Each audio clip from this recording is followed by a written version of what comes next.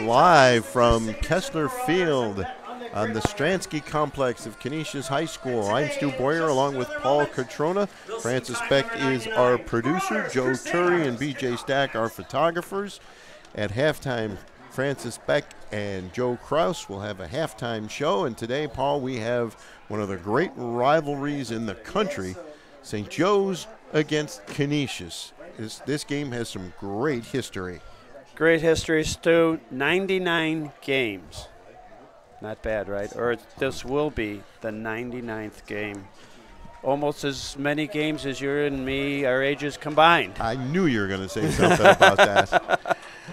Well, a couple of years ago, Canisius put a 66-0 beatdown on St. Joe's, which I believe was Mike Corona's first year as the Marauders head coach.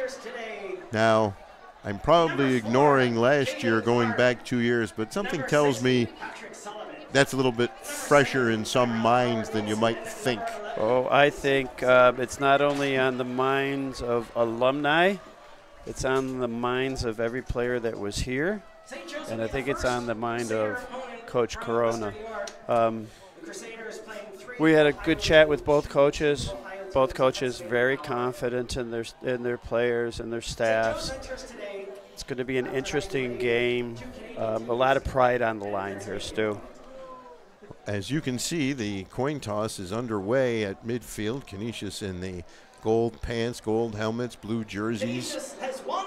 Canisius wins the toss. They will defer, so they will not get the ball. The Marauders will get the ball. The Marauders in those gray uniforms with the maroon helmets and the maroon numerals.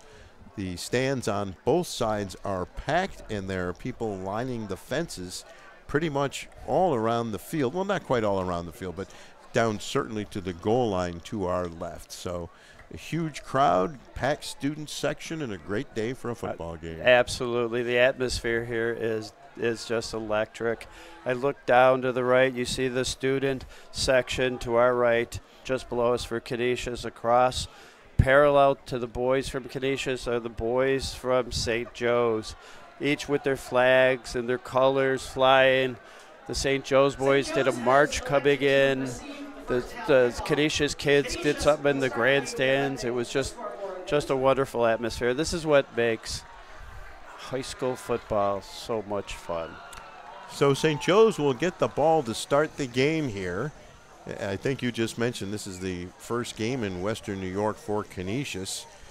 St. Joe's is 2-1. Canisius has lost all three. And this will be really interesting. The Crusaders have already lost three key players to injuries. Nizel Lash, Dyrell Howard-Dolson, and Damari Yancey are all out with injuries. And those are three pretty key performers that Coach Craig Krasansky will have to find a way to replace. And, of course, one of the best stories in Western New York is freshman running back Elijah Kimball, who's had a fantastic season so far. So, Canisius is getting set to kick off. Domenico Coloquia set to kick off. And back deep for the Marauders.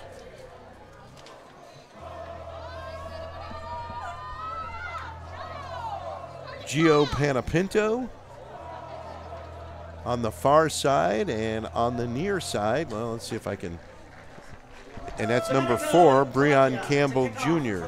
So Panapinto and Campbell Jr. getting ready to receive the opening kickoff as we're just about underway. Stu, somewhere in the distant past, I played with a Panapinto from Kenmore in high school, Little Leagues in high school, and, you know, he's probably either a grandson or a nephew of the Panapinto I played, so that's a very, very common name down over in the Kenmore, New York area. Well, the ball is blown off the tee, so Coloquia will put it back on there. The wind blew it off, and now we'll get set to kick it off. Panapinto and Campbell Jr. ready to go. And we are underway. High end-over-end kick. Taken by Campbell Jr. 15, 20, and spun down inside the 25-yard line. He caught that on the run and had some speed going, but they closed that hole pretty quickly. It'll be 1st and 10 for St. Joe's at their own. See exactly where they spot that. Well, Stu, I'm thinking to myself, true to football, the play to receive for the receiving team was bring it left. Canisius kicks it left. Campbell goes all the way over. As you said, a good head of steam, but a nice tackle to bring him down. Ryan Muchika is the quarterback. And he will hand it off. And behind the line of scrimmage, Panapinto lost a couple of yards. They'll bring up 2nd down. Mecca and Kevon Walker team up in the backfield to tackle a St. Joe's running back for a loss. Bring up 2nd down for the Marauders.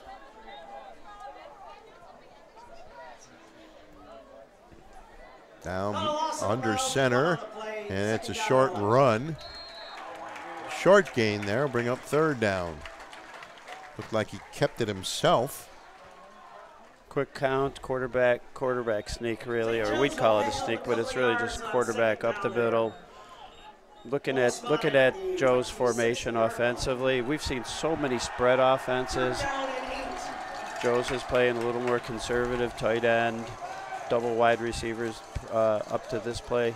They're hitting the line of scrimmage and they're snapping it quick. Shotgun snap.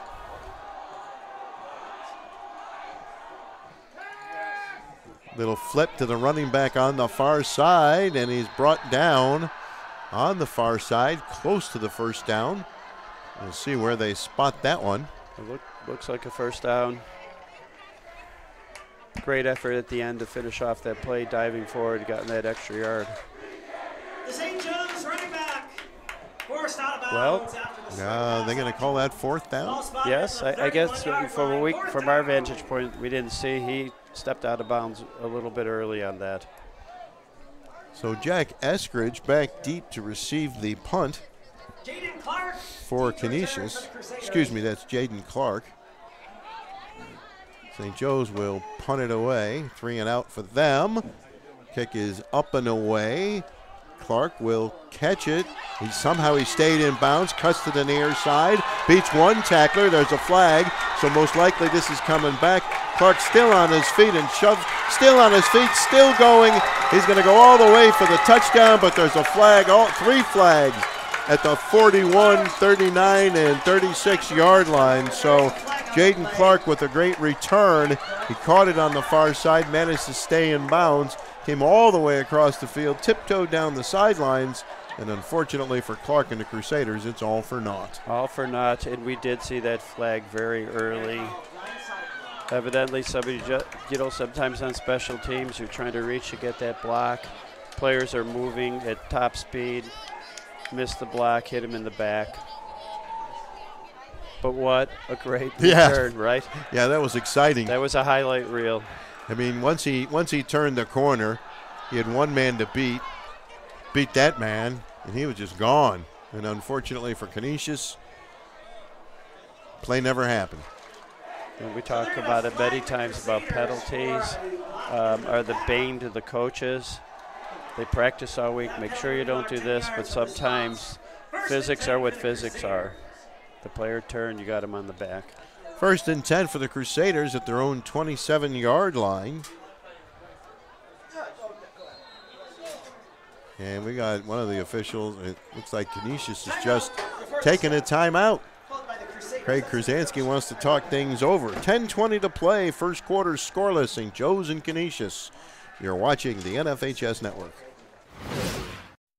Logistics Plus is a global transportation provider headquartered in Erie, PA, with locations worldwide, including right here in Western New York. Logistics Plus is consistently recognized as a fast-growing transportation and logistics company, great supply chain partner, top freight broker, leading project cargo manager, and a great place to work. With a strong passion for excellence, our 500-plus employees put the plus in logistics. For an efficient, personal approach for all of your transportation needs, More information about our Buffalo office is available at logisticsplus.com/Buffalo. 1st and 10, Canisius. Their first possession. Handoff to the near side. Kim, he's got some running room, cutting down the sidelines is Estridge, and he's at the 20, the 10, cuts back inside, still on his feet, and he's into the end zone for the touchdown. A 73-yard touchdown run for Jack Estridge. And the Crusaders take a 6-0 lead. Well, how about that? They have a 60-some-yard punt return for a touchdown called back in the first play from scrimmage. They come around to the same side of the field and get a 73-yard touchdown run. Maybe it was set up that way. They wanted it, that longer run at the end. Well, in any case, it was a great handoff around the edge. I was just thinking, watching the linemen, so many times we don't mention them enough. They just sealed everybody. There was a wall of Canisius linemen. Great run, finished it off with a nice cut in to get the 6 points. Kick is up by Colloquia and good, and just like that, the Crusaders lead it 7-0. 10:06 to play in the first quarter. You're watching Monsignor Martin High School football on Western New York Athletics.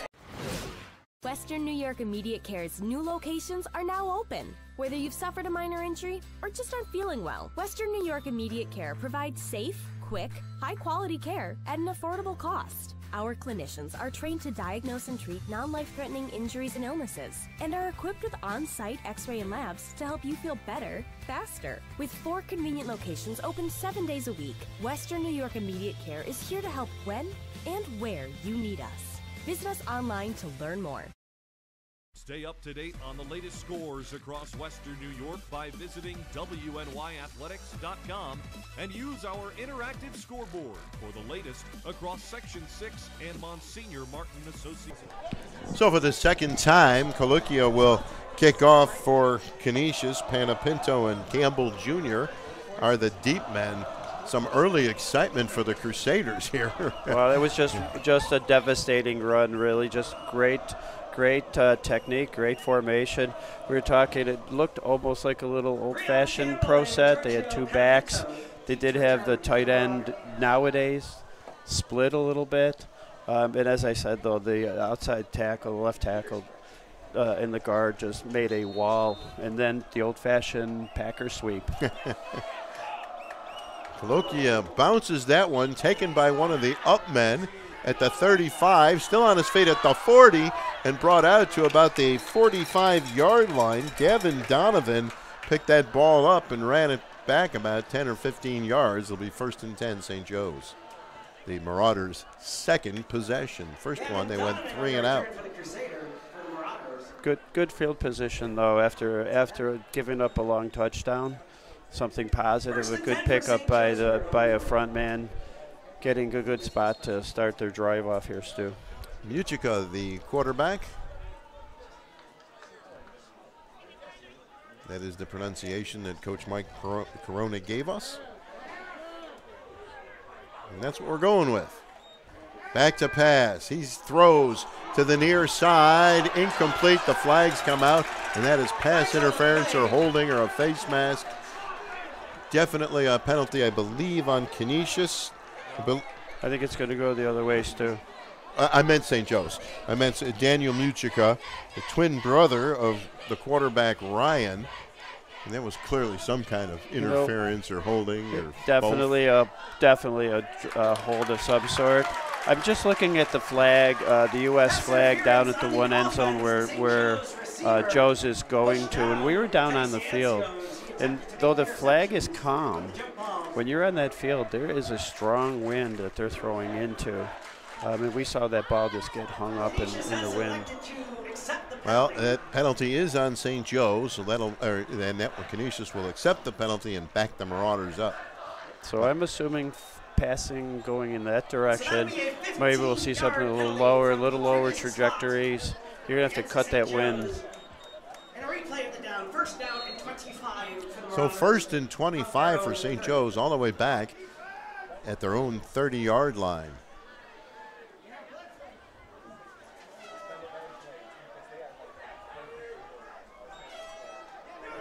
And there's the handoff, and not a lot of running room there for Panapinto. And it'll bring up second down. Canisius set in their defensive line. Sometimes it looks like a 3-5, but the last few snaps, they've been putting 5 men on that line of scrimmage. They are determined to stop the run. So it'll bring up second down. No gain on that last play, so it's 2nd and 25. And now they're in a 4-man front, so they're giving St. Joe's a lot to think about. There's the handoff, and getting around the corner is Panapinto, and he's out to about the 46-yard line. Good run there. He's got a good burst. He burst through there quickly. Gain of about 15. It'll bring up third down, about 3rd and 10. What I loved about that run too, Stu, as soon as he broke the line of scrimmage playing, he ran for open. He ran for green. He ran for open space. Run to where you can see nobody else. Picked up half of that penalty yardage. 3rd and 10's a lot more manageable than what they were just in. Now, play action. The pass is a little overthrown, incomplete, intended for Martin Kruger. And that'll bring up 4th down. Going back to that run by Panapinto, there was a second there when I thought he might have had an awful lot more green space if he could. He was just like an eyelash short of getting down that sideline. Yes, I thought the same thing. And the Canisius defensive back, I didn't catch his number, but made a tremendous angle. He attacked it with such a good angle. He caught him because I thought exactly the same. We might be watching a replay of the other wrong run. Well, here's Jaden Clark to return the punt. He's not unlikely to get the chance. The ball bounces and is down by St. Joe's at the Canisius 30-yard line. So they were not going to give Jaden Clark another opportunity to return that one. No. So safer punt. Yes, much safer. 7-0 Canisius. The Crusaders, by the way, have run just one play from scrimmage. A 73-yard touchdown run by Jack Eskridge. You couldn't really design an opening quarter for such a big game, rivalry game, any better for the Canisius side. Zimmerman at quarterback.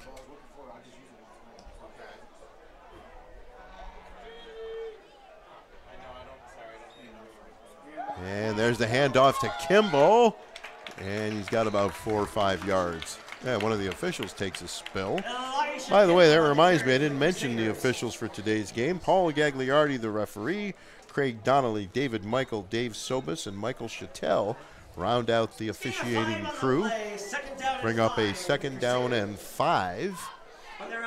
Stu, you know how I'd like colorful swag on players. I'm looking at Kimball's cleats. He's got those little red things on the back, but he's got these bright pink gloves and a bright pink belt, looking awfully stylish. And here's Kimball with the football. He breaks a couple of tackles, cuts to the outside, comes down the sidelines and shoved out of bounds at about the St. Joe's 48-yard line. How did he get out of all that trouble? They had him dead to rights in the backfield, and he spun his way out of it. You've heard me say many times, go to a game, any game, anywhere. Find the kid you can't keep your eyes off of. I just watched a young man. You're right. He stopped. Great play by defensive front.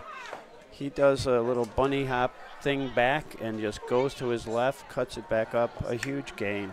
He's a kid. I'm definitely going to be watching this entire game. Well, Coach Krasinski told us before the game he's the best he's ever coached. That's saying something. Handoff to Kimball. Comes to the near side. Grab. What a great defensive play by Dorian Buckley of St. Joe's. He grabbed him and said, I think I've seen enough of you running for the moment. I'm going to spin you out of bounds. You're exactly right. He said, I heard Cotrona say something about your swag, and I'm going to show you who's got more swag. That was a great defensive play. A 6-yard loss, so it's 2nd and 16. for the Crusaders, back at their own 48-yard line.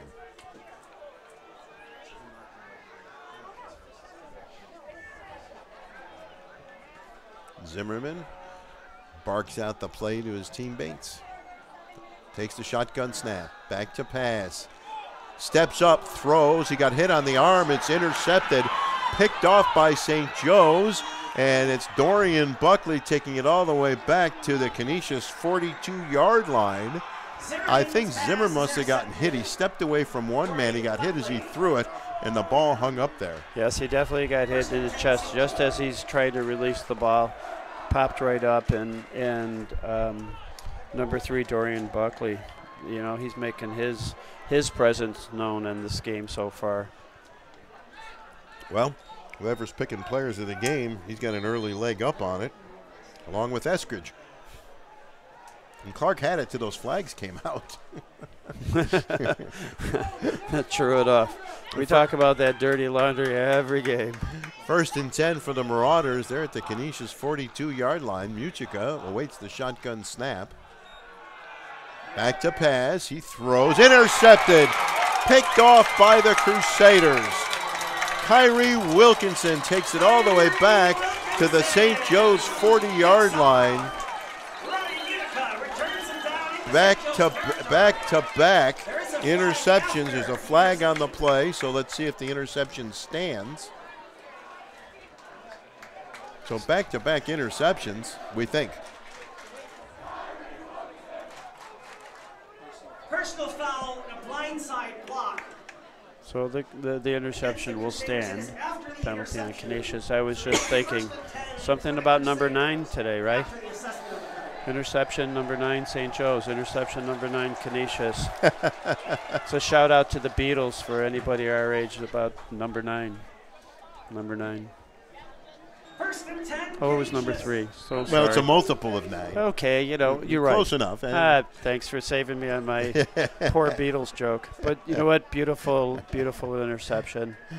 Notice Canisius' defense. They know the wind is strong, and they are cramping, or they are just pushing up on the line of scrimmage on Joe's. Short pass behind the line to Eskridge. He makes 3 or 4 moves, and he's buried by a host of tacklers at about the Crusaders' 30-yard line. A little short pass there. They were trying to get him into space, but the Marauders said not this time. It'll be interesting to see how Canisius handles the wind that wind when they're going in that direction. Because as I said, the Canisius defense, they're within 10 yards of the line of scrimmage with one deep safety, about 15. So now it's 2nd down and 13 for the Crusaders after the 3-yard loss.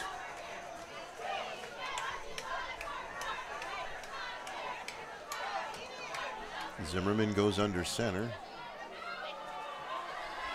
Rolls to the right, throws, caught on the far side. He's got a 1st down and then some. And there's another flag on the play. I didn't see what the flag was for, did you? I did not see it, but I don't want to speculate, but it was right in the area where that play was connected with the receiver, so could have been a push off or a hold. Well, let's see which way it goes. No, it's a false start on the Crusaders. Illegal formation. All right, or an illegal formation. Call it what you will. The play is coming back. That's a 5-yard penalty from the previous. Yeah, I'm surprised that they didn't stop the play. Don't they usually stop the play? What I think is one of the receivers weren't up on the line of scrimmage, so they allowed the snap to go. That's why. Okay, that makes more sense. That's why they threw it right at that spot.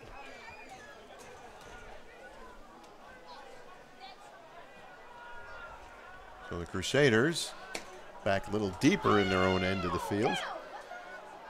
There's a handoff to Kimball. He's got nowhere to go. That looked like your number 9, Michael O'Grady. He was in on the tackle there. Yeah, I think on number 24 also for St. Joe's. Guerrero. Yeah, Guerrero, and you know that's my howdy doody tackle so far of the game. He just put his helmet directly into his chest, pushed him back, and landed on him. In the old days, that was a good NFL tackle. Now it's usually a penalty for some reason. But he hit him too hard. Yeah, he hit him too hard. At least in high school, they still let the defenders tackle hard. 3rd and 22. They've got to get out to about the 44-yard line. We got a whistle and a timeout taken by Canisius. We'll take a timeout too. 5 minutes exactly left in the first quarter. Crusaders 7, Marauders nothing. You're watching Monsignor Martin football on Western New York Athletics. Western New York Immediate Care's new locations are now open. Whether you've suffered a minor injury or just aren't feeling well, Western New York Immediate Care provides safe, quick, high-quality care at an affordable cost. Our clinicians are trained to diagnose and treat non-life-threatening injuries and illnesses and are equipped with on-site x-ray and labs to help you feel better, faster. With 4 convenient locations open 7 days a week, Western New York Immediate Care is here to help when and where you need us. Visit us online to learn more.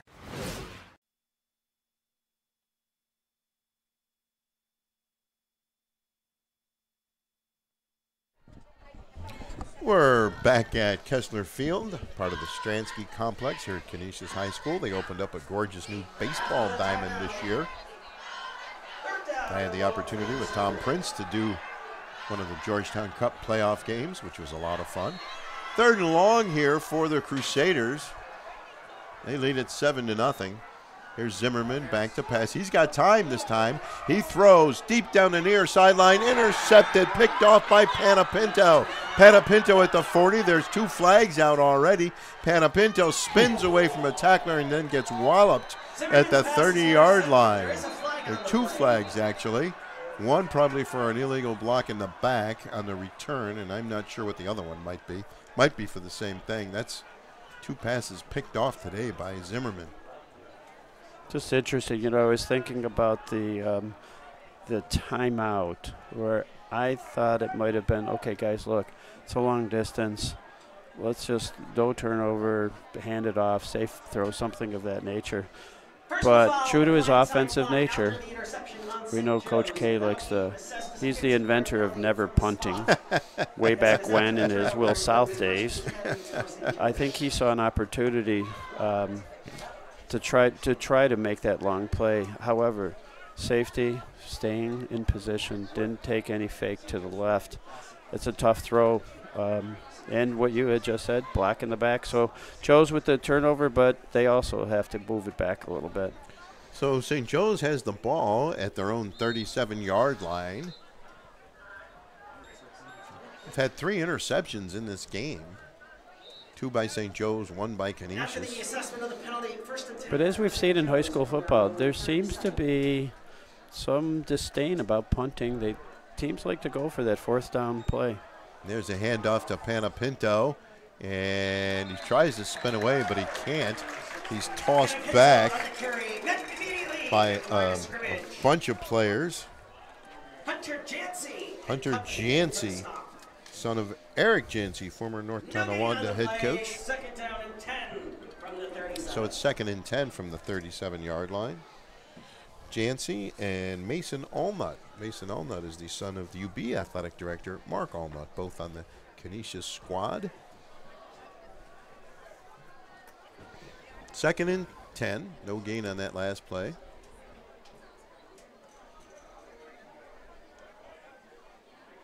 And Muchico rolls to the far side. He throws down the far sideline. Incomplete. Intended for his twin brother, Daniel Muchico. Going to bring up 3rd down. This time facing a 5-man front. Joe's decides to eschew the run with a nice little pass out to the outer area to the left. But again, I just think the wind is picking that ball up and just carrying it. Well, that'll work for St. Joe's in the first quarter. Canisius might wonder how they have 2 intercepted. By the way, that's a great word, eschew. Eschew. I like looked it up. What's the word of the day? Eschew.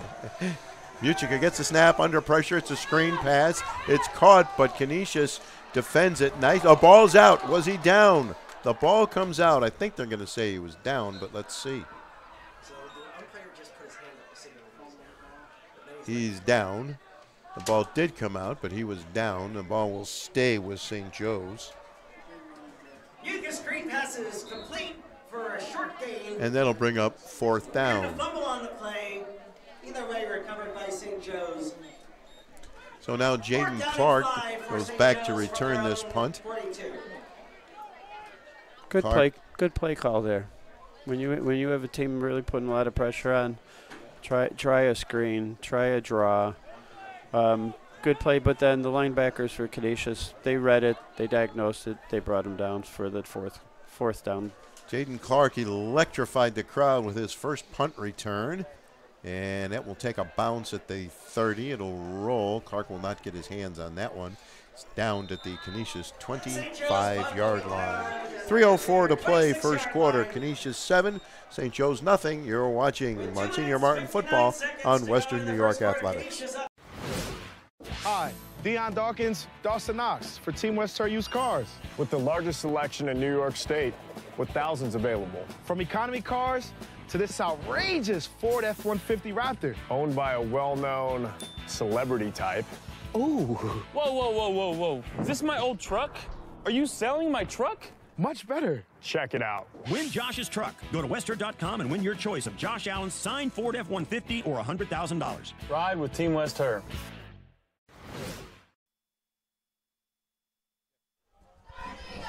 We're back here, 1st and 10 Crusaders. We've had 3 back-to-back. We've had 3 interceptions here in the quarter and 1 touchdown. Handoff to Kimball. Cuts to the outside, and he can't beat number 20. Elijah Kimball. That wasn't number 20. Steps out of bounds. Yes, it was. Peyton Brock made a nice play there on the tackle to prevent Kimball from turning that corner and heading down the sideline. So it's 2nd down. So, Stu, we were just discussing how the interceptions haven't really turned in any points. Not yet. Not yet, right?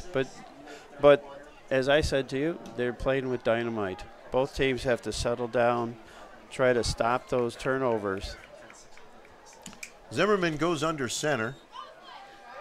Hand it off. There's no room to run there. Hunter Jancy on the fullback Jancy side.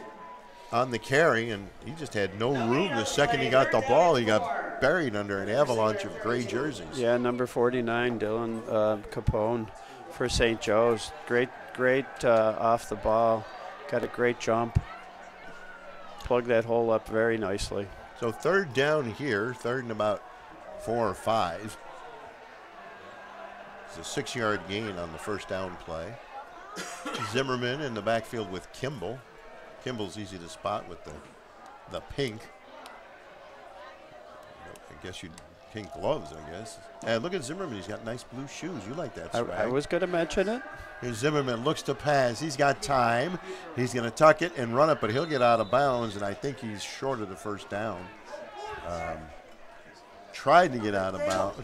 Tried to get the first down, but he looked like he went well short of the first down.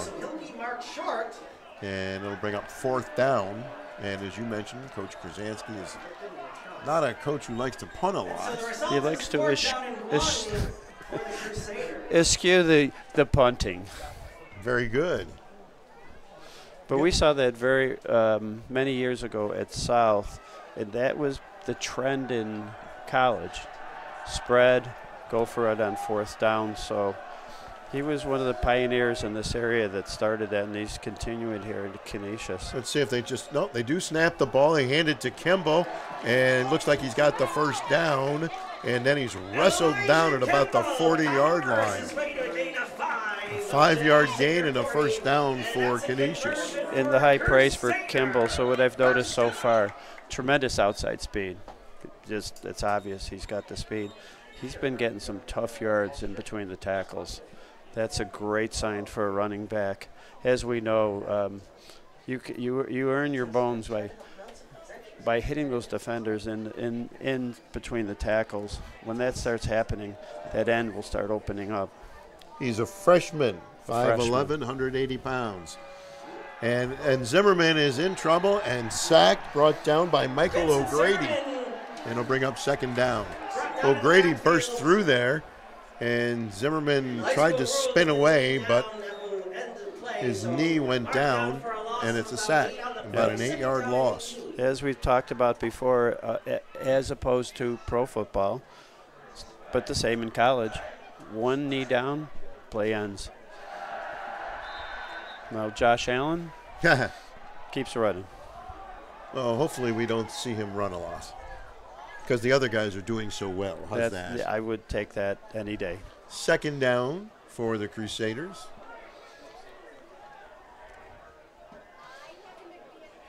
Zimmerman throws to the far side. It's caught but tackled immediately. And it looks like there's even a loss on that play. Zimmerman's pass is complete. I believe it was Michael O'Grady again. Evan Dean on the catch. Flag on the play. Yeah, there's a flag on that play too, apparently.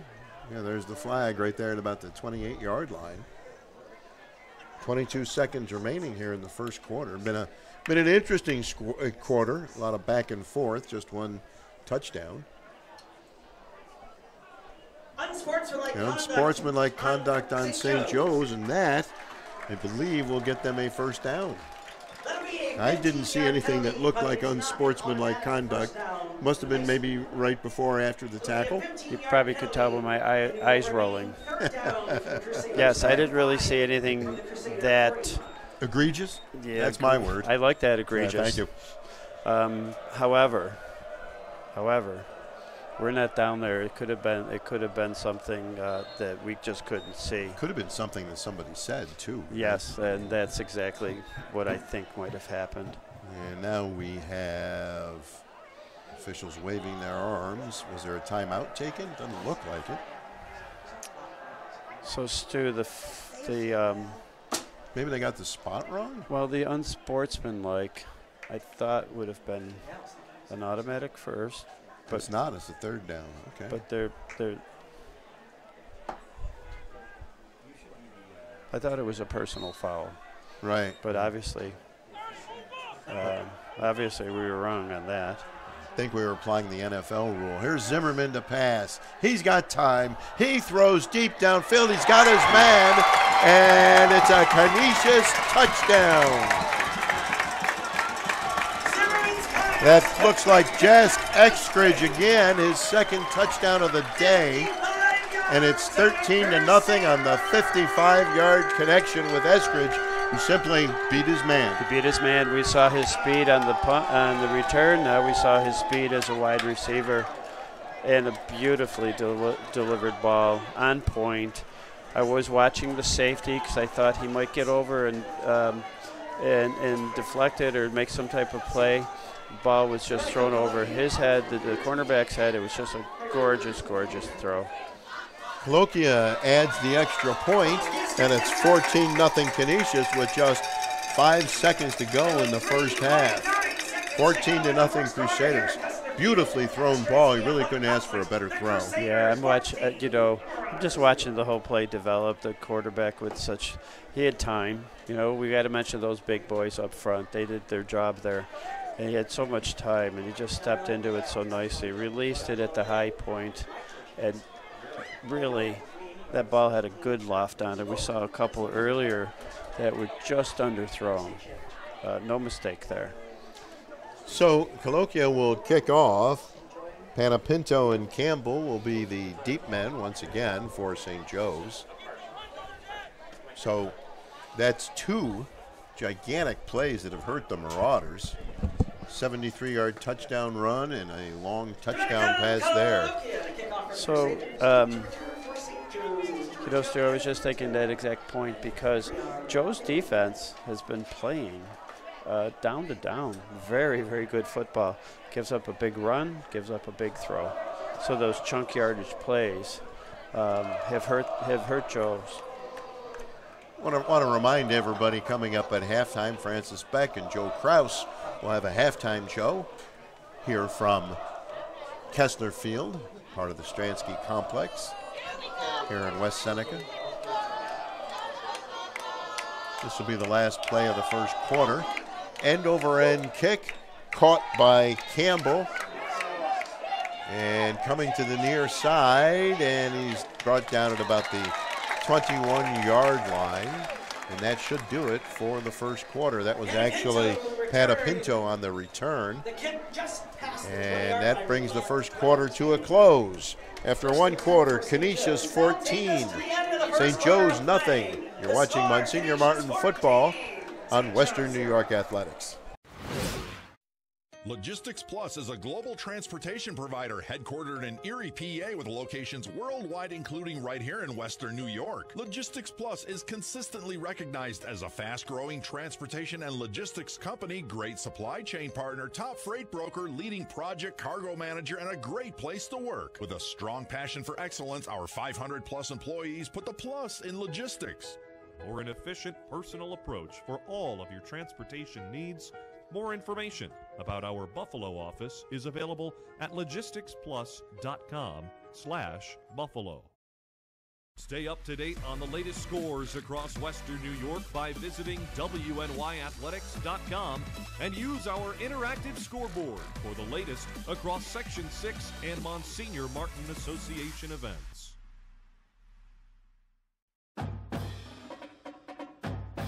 Western New York High School football is on WBFO, your NPR station. Hear play-by-play coverage every Friday night at 7. Listen live at 88.7 FM, WBFO.org, or the WBFO app. A complete schedule of the 8-game season is available on WBFO.org. Friday Night Lights is made possible by our members and by Great Erie Federal Credit Union and Miracle Method.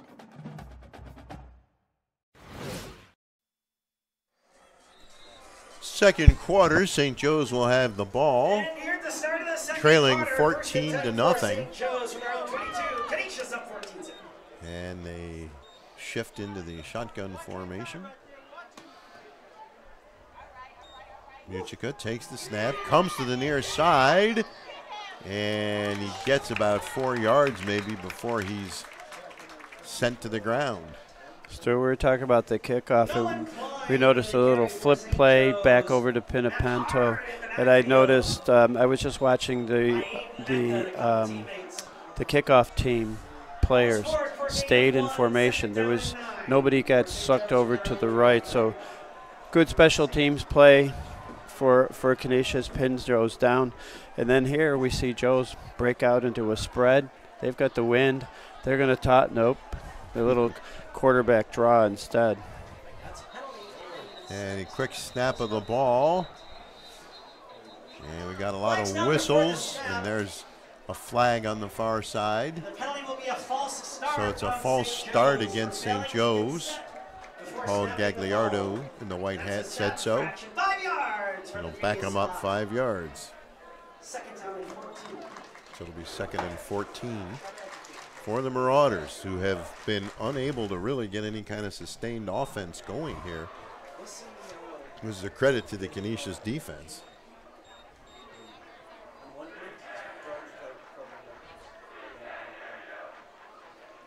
And there's the handoff, and no room to run. Nolan Klein handed that off, I believe, to Panapinto, and he got buried underneath an avalanche of Crusaders tacklers. And exactly what you said, though. I've noticed Canisius' front, they've gone from 3 to 4 to 5 players.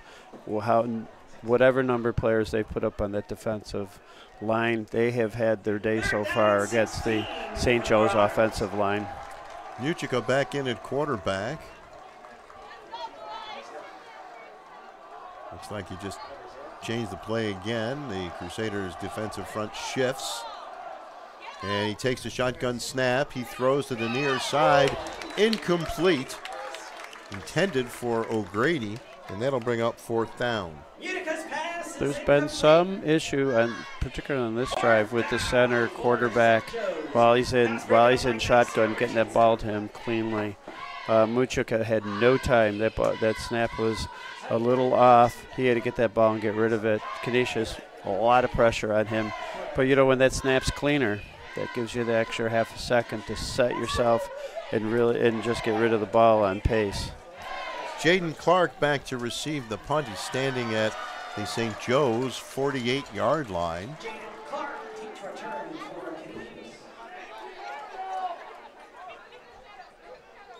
Little bit of a high snap, and he's going to run with it. Now he gets the kick away. It'll bounce at the 40 and go out of bounds at about the opposite 48-yard line. So loved it, actually. What's that? I love the play, actually. He was, the punter's running. If he sees daylight, he's going. You're down 14-0 to your rival. It's in the second quarter. Offense just needs a shot in the arm, and I don't know if it looks a little Australian kind of punting. We've seen it here today, and the drop of the ball and such. So, running to the right, he's a right-footed kicker. I thought, hey, you're going to test the waters. That's a smart thing to do. Mateo Molinaro for St. Joe's, number 25. Punting has changed since I was a young man. Yeah, a lot of things have changed, right? Here's Canisius, 1st and 10. And here's the handoff to Kimball. He's got some running room.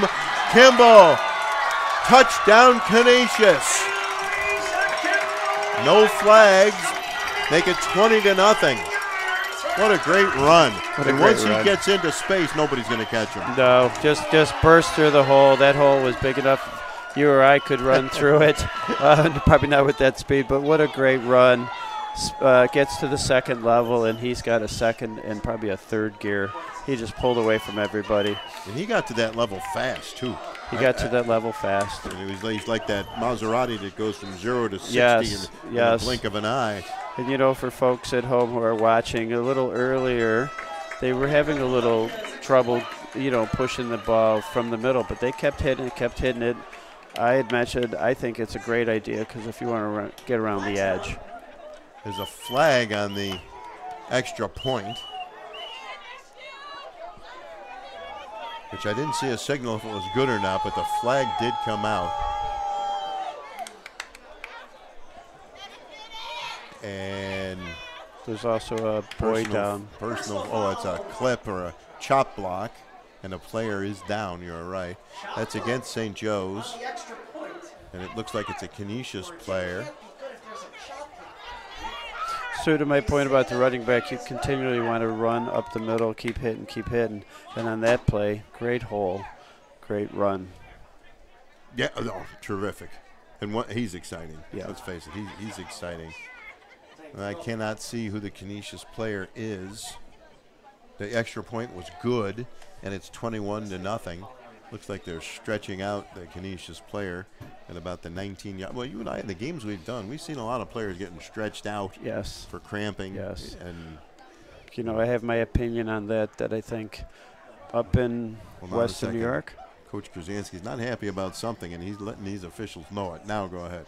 Sorry, up in Western New York, we limit the practice days in August and really rush these players to games. Happy to see he's up. Chavez Caldwell, number 56.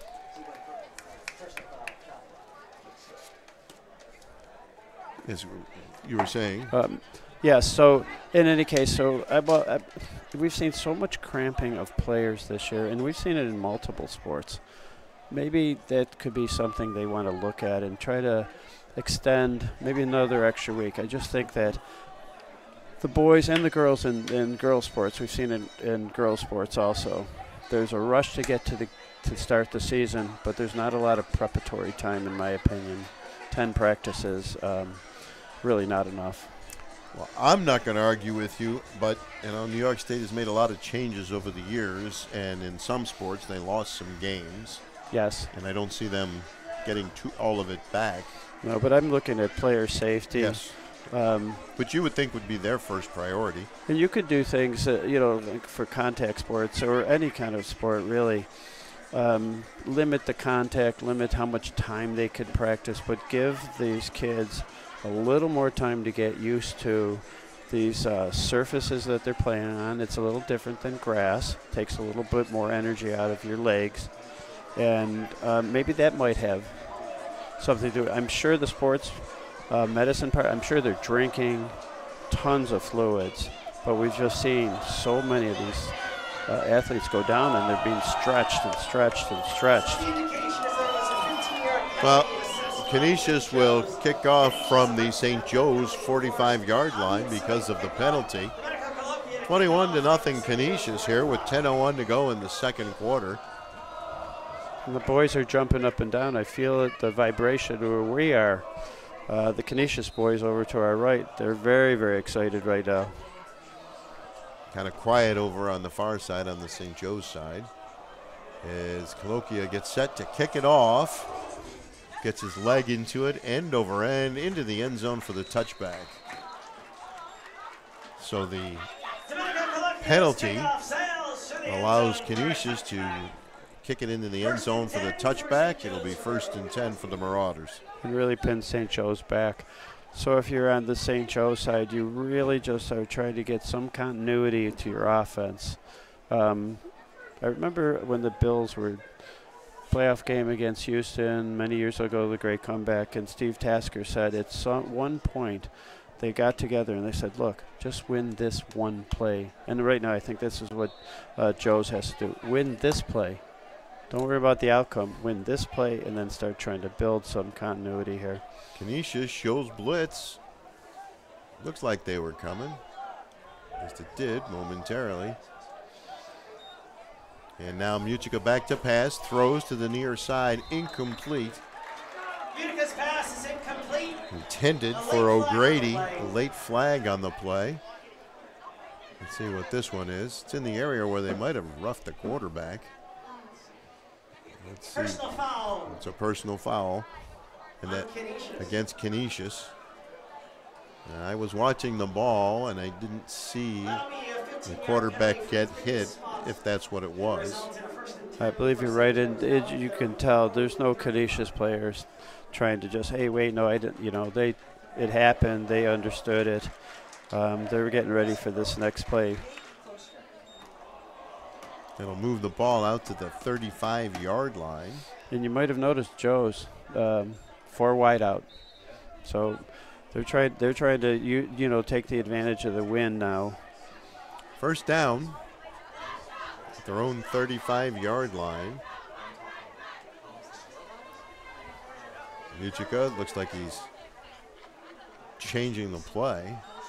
Back to pass from the shotgun snap. He throws deep down the middle, and it's caught. And at the 35-yard line of Canisius, it's O'Grady getting up with the ball.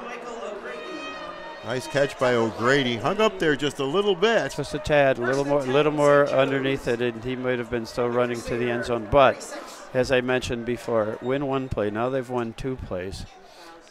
Joe's is just trying to just get those first downs. I noticed also Canisius, all in man, four wide out, 4 cornerback type players, safety, no safeties deep there. So I guess that means he trusts a lot of his guys. He trusts them, yes. There's the handoff to Panapinto, trying to get around the right side. He's got a good first down gain, about 6 or 7 yards. He'll bring up second down.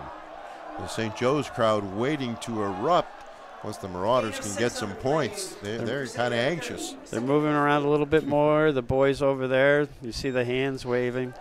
Something else I was listening to Steve Tasker talked about this past week.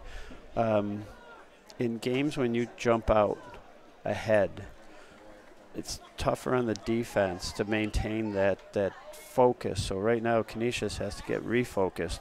Joe's is doing a good job now getting positive yards. Handoff to Panapinto, and he breaks through there. That's a really good run. He's got a first down. He's inside the 35-yard line. Looked like he was stopped at the line of scrimmage. He kept those legs moving and got a first down. Good run. Good run. I think it was John Winter. Oops, nope, wrong young man. Keyshawn Dees, I think, hit him. But in any case, Panapinto took that hit and just kept drive going ahead, get those legs churning. So it's 1st and 10 for the Marauders.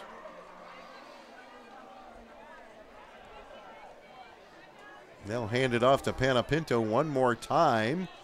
And he's done another 4 or 5 yards. Good hole there, and he made a nice adjustment cutting into the hole. Make it 2nd and 7.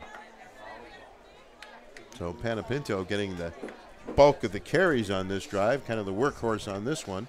Yep, and we talk about running backs. A lot of running backs just like to get that ball multiple times throughout the drive. They want to get their rhythm going. It looks like Panapino's getting into that rhythm that we talk about with runners.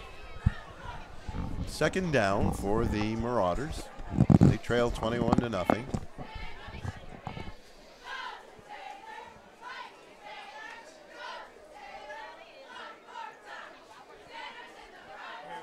There's the handoff to Panapinto one more time. He's got a couple yards. He's short of the first down. It'll bring up third down.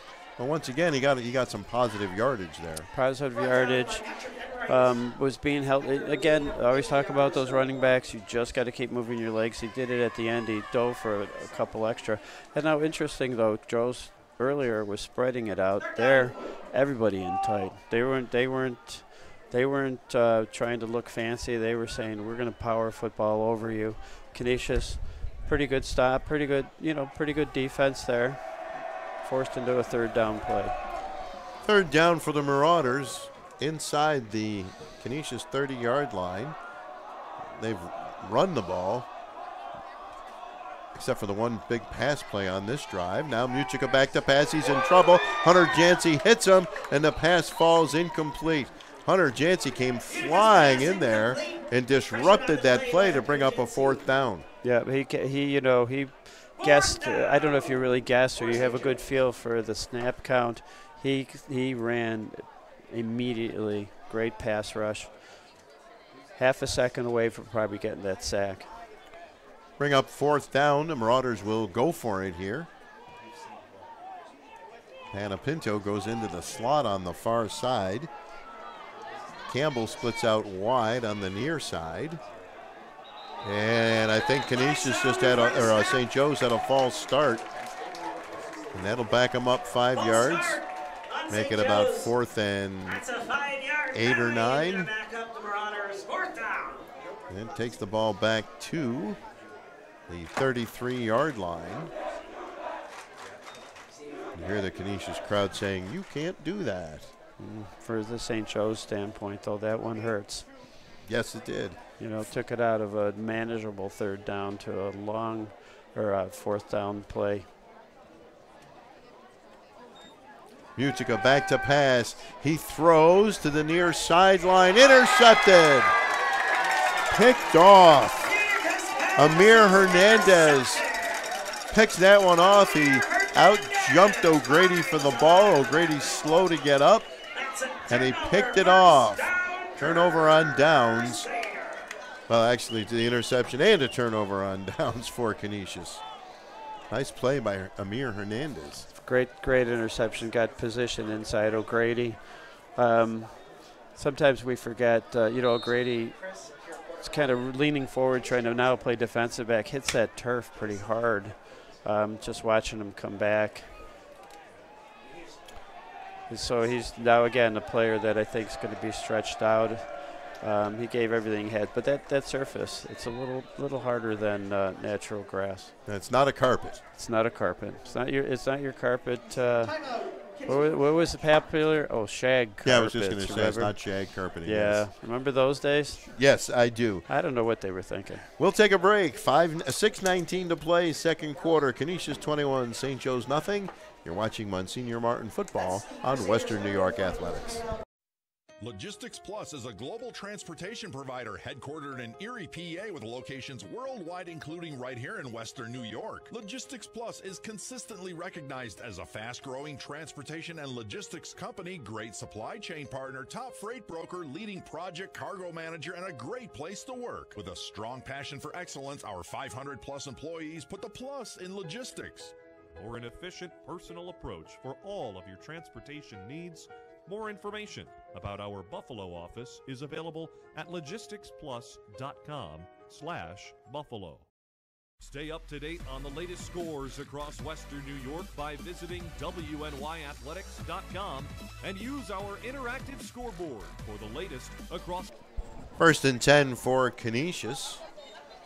They'll hand that one off to Kimball. Breaks a couple of tackles, got about 4 yards. Good run there. Lackawanna leading Springville 28-0 in the fourth quarter. The Crusaders getting the ball back after the Hernandez interception. It was 4th down, but he picked it off. Nice play there. Bring up 2nd down and about 8 after the short run by Kimball.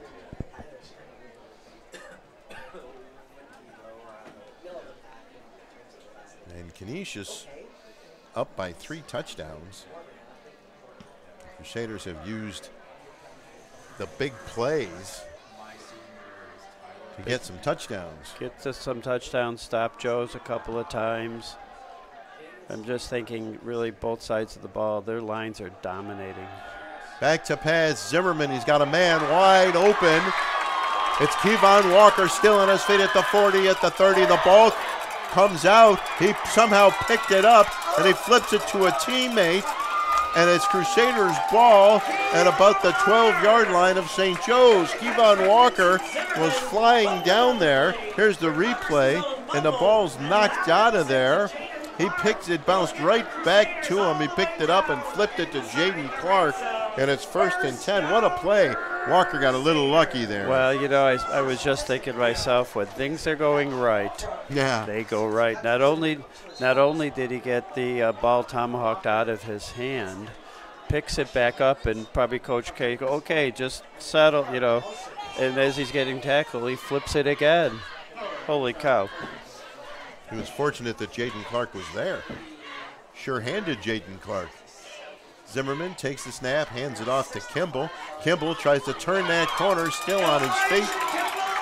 Touchdown, Canisius. Simple off tackle, untouched.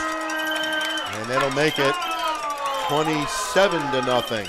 As we take a look at this replay right here, as Paul is correct, he's untouched. Nice run there by Kimball. And suddenly this one's getting out of hand for the Marauders. Love what Kimball does is, you know, he's going to his left. One step, he squares straight up, and he sees the end zone. He sees nobody there. And to your point, boom, 2nd gear. He's in there very quickly. Kick is up and good, and it's 28-0. Kimball has 2 touchdowns.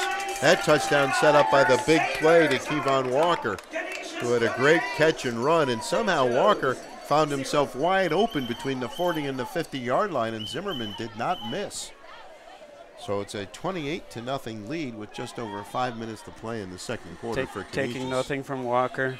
I think it's the old adage, busted coverage. Somebody passed him through thinking there was a safety behind them, because there was nobody from St. Joe's within 10 yards of him. And I think it might have been Michael Vision who caught up to him, or it was Breon Campbell who knocked the ball out of Walker's hands.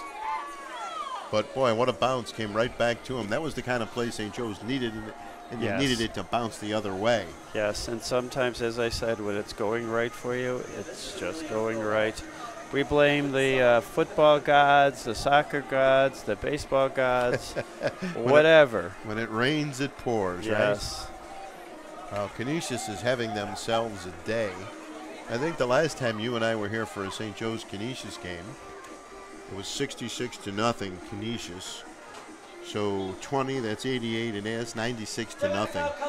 Either we're good luck for Canisius or bad luck for St. Joe's. I'm not sure which. If we're affecting this game in any way, I'd be very surprised. But, you know, the facts are the facts. Yeah, that's right. Can't argue with numbers. So Colloquia will kick it off. Panapinto and Campbell Jr. are back deep. End over end kick. Comes to the near side. And Panapinto takes it out to about the 37 or 38-yard line. Good return there, where it'll be 1st and 10 St. Joe's. The Marauders now desperately looking to get something going on offense. They had a nice drive last time, but turned it over again. And I'll just reiterate, win this play for Joe's. Right, do it one That's play at a time. all you can do. You can only control what you can control.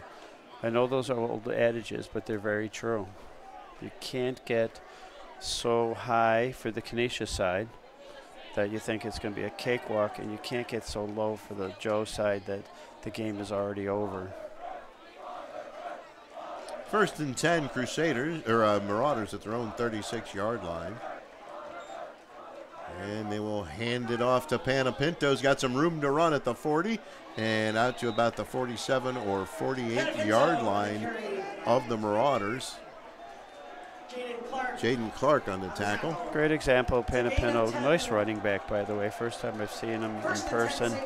But just gets around the edge, off tackle, runs to the sideline diagonally. He's running to daylight, and he picked up that first down. And again, that's the kind of positive plays. He didn't try to do anything fancy. He just did a really nice, solid run. Good for him. You could just see he's a football player. 1st and 10, Marauders from their own 47-yard line. Want to remind everybody at halftime, Francis Beck and Joe Kraus will have our halftime entertainment. I never knew you guys were a song and dance team. And there's the handoff, and it's Panapinto one more time down to about the Canisius 46-yard line. Another good run. Another good run, and by the way, they open up with "Let us entertain you." And they will during halftime. It's Francis Beck and Joe Kraus. Can I throw out a shout-out for Will South women's soccer? Well, why not? We both have a connection to the program. Okay. You a little more direct than me. Well, Will South, nice game today, 4-0 win at home on Alumni Weekend. And we mentioned that because Paul's youngest daughter, Carissima, is the Will South head coach. First year, and having the girls, they're on a good roll. They're having a good season. Most of all, they're having a good time. 2nd down and 10. And less than 10, excuse me. Muchika hands that one off to Panapinto, and that time Canisius said, it's a little bit too much yardage you've been taking from us, and stop him for no gain. Yeah, I'm watching the defensive linemen. You know, those are those big guys that look like they're just smashing into the other big guys, but their feet, great footwork. Panapinto comes left, Canisius is right. Stops suddenly, reverses ground, goes the opposite direction. I'm watching the two interior tackles mimicked that move. They're much bigger people, but just as quick. And to your point, they said, "Okay, enough. We got to stop this here." 3rd down and 5 for the Marauders.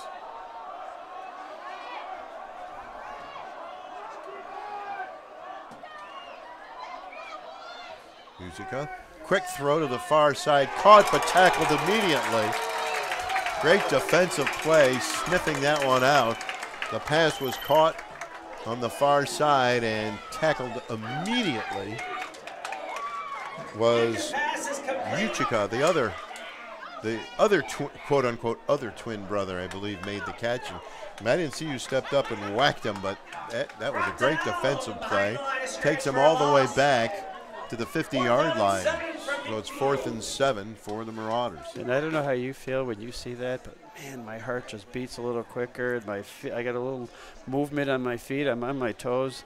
I love to see defensive contact. That was a clean hit. The Joe's receiver really kind of stretched out, but clean hit, great play. And the punt, Jaden Clark might get a chance to return this one. He catches it at the 10. Comes to the near side. That could be a block in the back, but no flag. Now there's a flag comes out, and Clark will take it out to about the 32-yard line. To your point about big defensive plays, I love a big hit in football. It's a big part of the game. Fun, unfortunately, right? I think in certain leagues they have tried to legislate it out. Yes, I think that certain league is the NFL nowadays. That's the one, yes. But I just love to see a defender lay a good lick on the offensive player. And once in a while, by the way, running backs, they lay their own lick on the defenders too. That's just as good. We were both watching the official on that. I think they called block in the back on the return. I think he was reaching for the flag, but he couldn't grab. He didn't grab it the first time. Is that what took it so long to come out? Yes, because then he found it and then You know what I want to do? I want to go down the field and take all their flags and hide them. Don't say that. You'll get me in trouble with a lot of these guys. Well, I know they're all nice guys. I just want the. You would like to see the teams play penalty-free football. Well, of course. That's and you know what? The real way is they're only reacting to what they're seeing. Right. Unfortunately for officials, they take the bulk of the criticism, but we're only doing it in good nature. True. And Zimmerman goes back to pass. He's got time. He throws deep down the middle of the field, and it's caught all the way out to the 44-yard line. Kevon Walker. Excuse me, that's Jaden Clark. Excuse me. He was tackled immediately, but it's another huge gain. I'll tell you what, Canisius not afraid to throw from deep in their end zone, and they've given Zimmerman plenty of time to throw the last 2 balls. We did, and if you have a guy like Jaden Clark, I'm watching him. The ball is a little caught up in the air. He's turning. He's a tremendous athlete.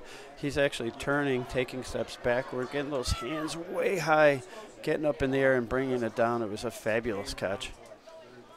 And now they hand it off to Kimball, and he cuts around 2 men.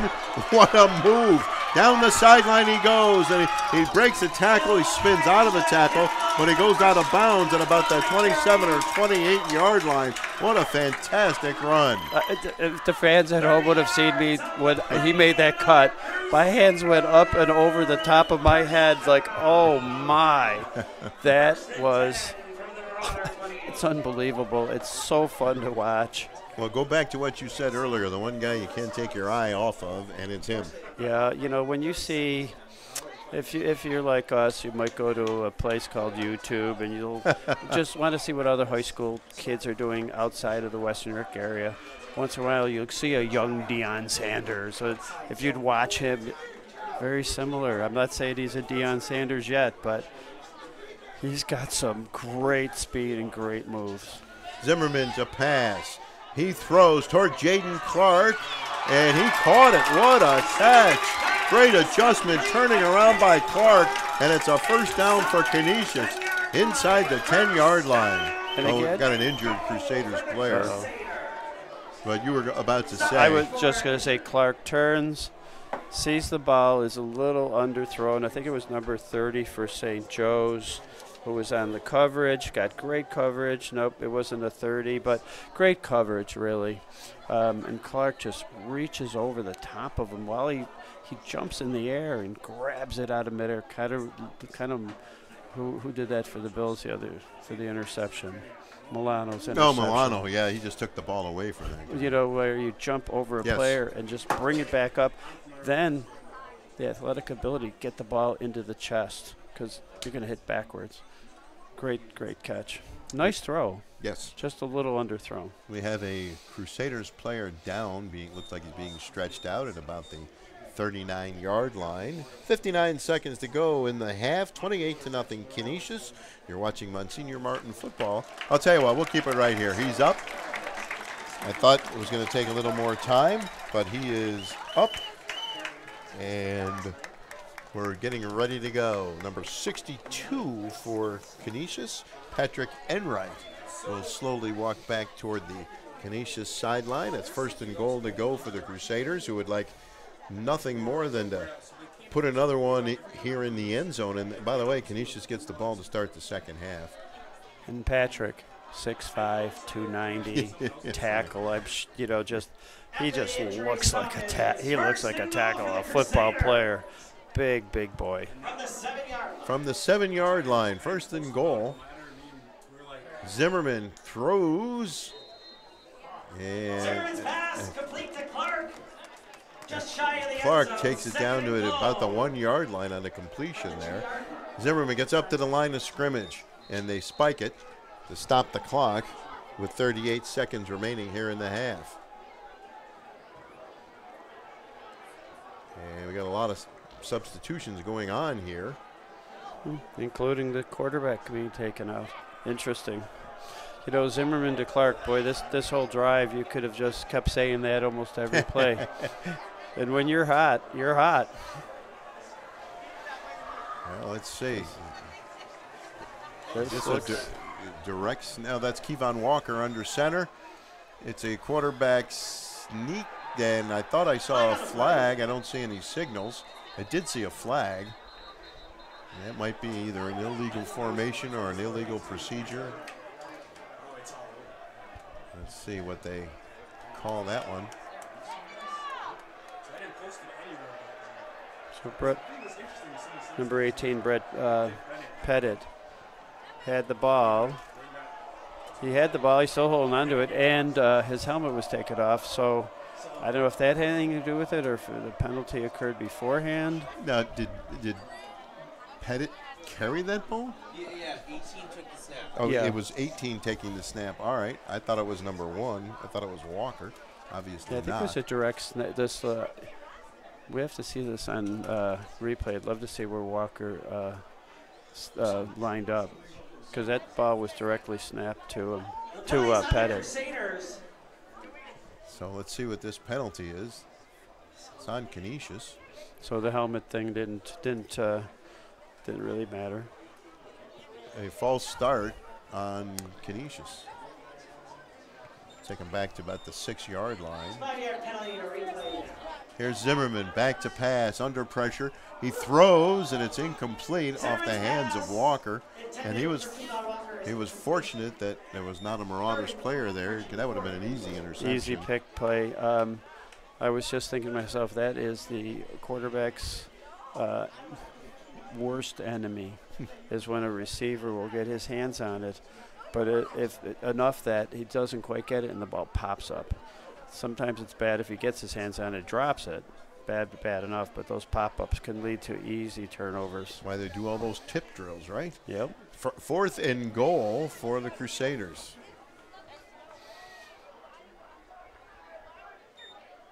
And Zimmerman fakes the handoff. Rolls to the right. He's in trouble. Still on the move. He throws. He caught it for the touchdown. What a catch and throw. That looked like Josh Allen and Stefan Diggs. Great catch and throw. Evan Dean on the reception. What a catch. What a throw. What a great play by Zimmerman to buy time. Yes, he was looking for a little wheel route to his left, well covered. Just started sprinting to the right, and they had people stacked, Canisius, and he hits that. That's a great throw on the runs too. And the extra point is good. And with 28 seconds to go in the first half, it's Canisius all over St. Joe's, 35-0. What a play. What a play. And, you know, that looked like they had Zimmerman. Like I said, that looks like Josh Allen to Stefan Diggs. Or the play against Miami last year to James Cook just before halftime. Yes. You know, but that's a recognition that who I wanted to throw it to, nope, that play's over. Quickly decides to go to the right. What I liked about the play is Zimmerman knew if the wheel route's covered, he had 3 receivers to this right, so he immediately decides, okay, I got to get out of here, hightail it, makes a little bend move so that, you know, they avoids the pass rush and all of that. But then having to start running towards the line of scrimmage in the end zone, he's either going to run it in, he knows he's too far out to do it, and then just slinging the ball while he's running on point. That's a tough throw for a quarterback, but he did it wonderfully. 35-0, Canisius, and I guess one of the tough things for a coach in a game like this is to keep his team involved and interested and not get too discouraged. Because my immediate thought after that touchdown throw was like, for instance, if you're fighting a vampire and you took the stake and put it through his heart, that had to hurt St. Joe's. And that's going to be something they got to talk about at halftime, to come out here and just keep playing. And the kickoff is picked up by number 21, George Coons. And the pile moves out to beyond the 40-yard line. So they bounced the kickoff. He picked it up and made a good play there to get it out to about the 41-yard line. And Coons being a junior, he recognizes the moment, right? He's not going to just, you know, fall on the ball or something. He said, no, guys, watch. I'm not giving up, you don't give up. And that was a beautiful return. And at the end, that was mano v mano. And he was not going to fall down very easily. So it's 1st and 10 for the Marauders at their own 40-yard line. Let's see what they can come up with here. Not much has gone right for St. Joe's. There's the handoff to Panapinto. He's got some room to run, and he gets about 8 or 9 yards. Took another big hit at about the 50-yard line. So Panapinto getting plenty of yards on the ground, but St. Joe's not doing much else. And that'll do it for halftime.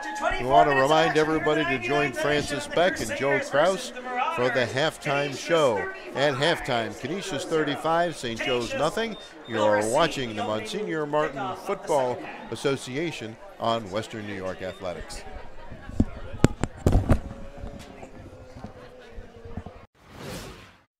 Logistics Plus is a global transportation provider headquartered in Erie, PA with locations worldwide, including right here in Western New York. Logistics Plus is consistently recognized as a fast-growing transportation and logistics company, great supply chain partner, top freight broker, leading project cargo manager, and a great place to work. With a strong passion for excellence, our 500-plus employees put the plus in logistics.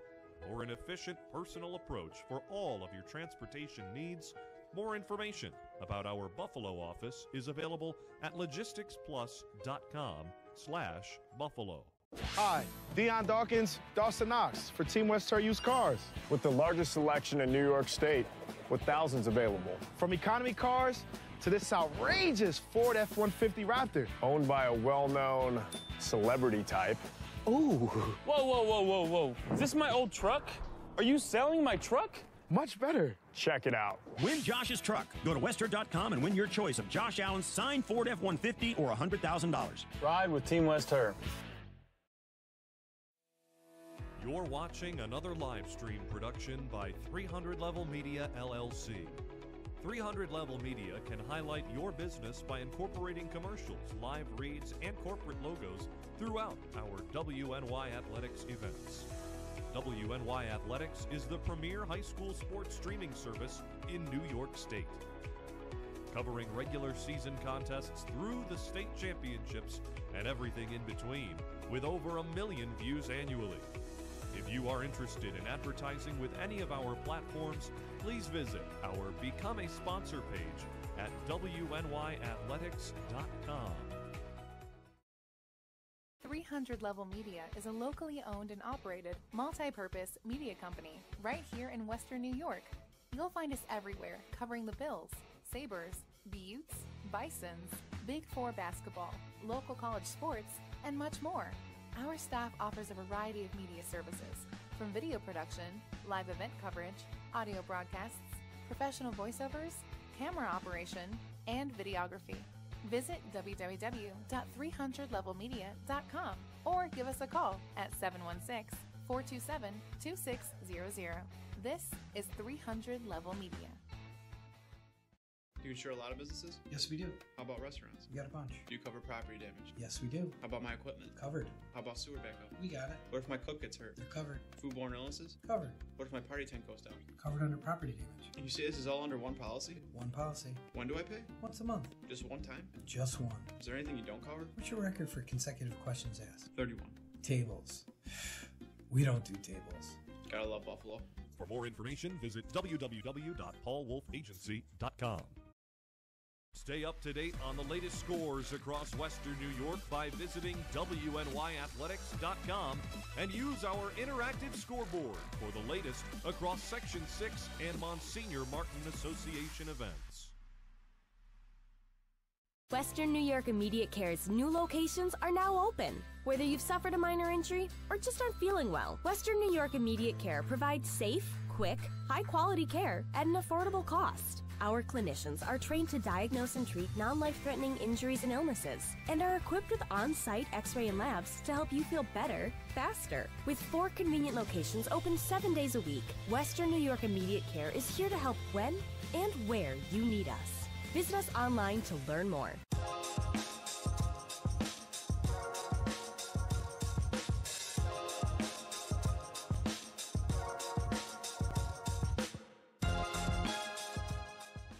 name is Lisa Roosevelt, owner of the Rose Bar and Grill, located at 199 Scott Street, downtown Buffalo, in the heart of the city.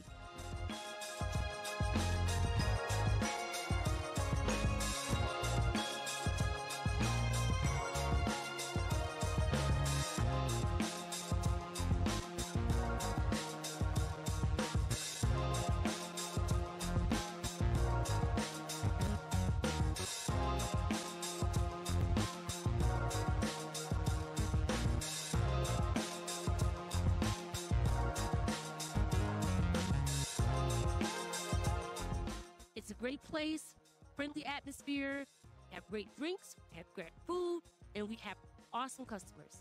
If you come to the Rose, I guarantee you, coming back.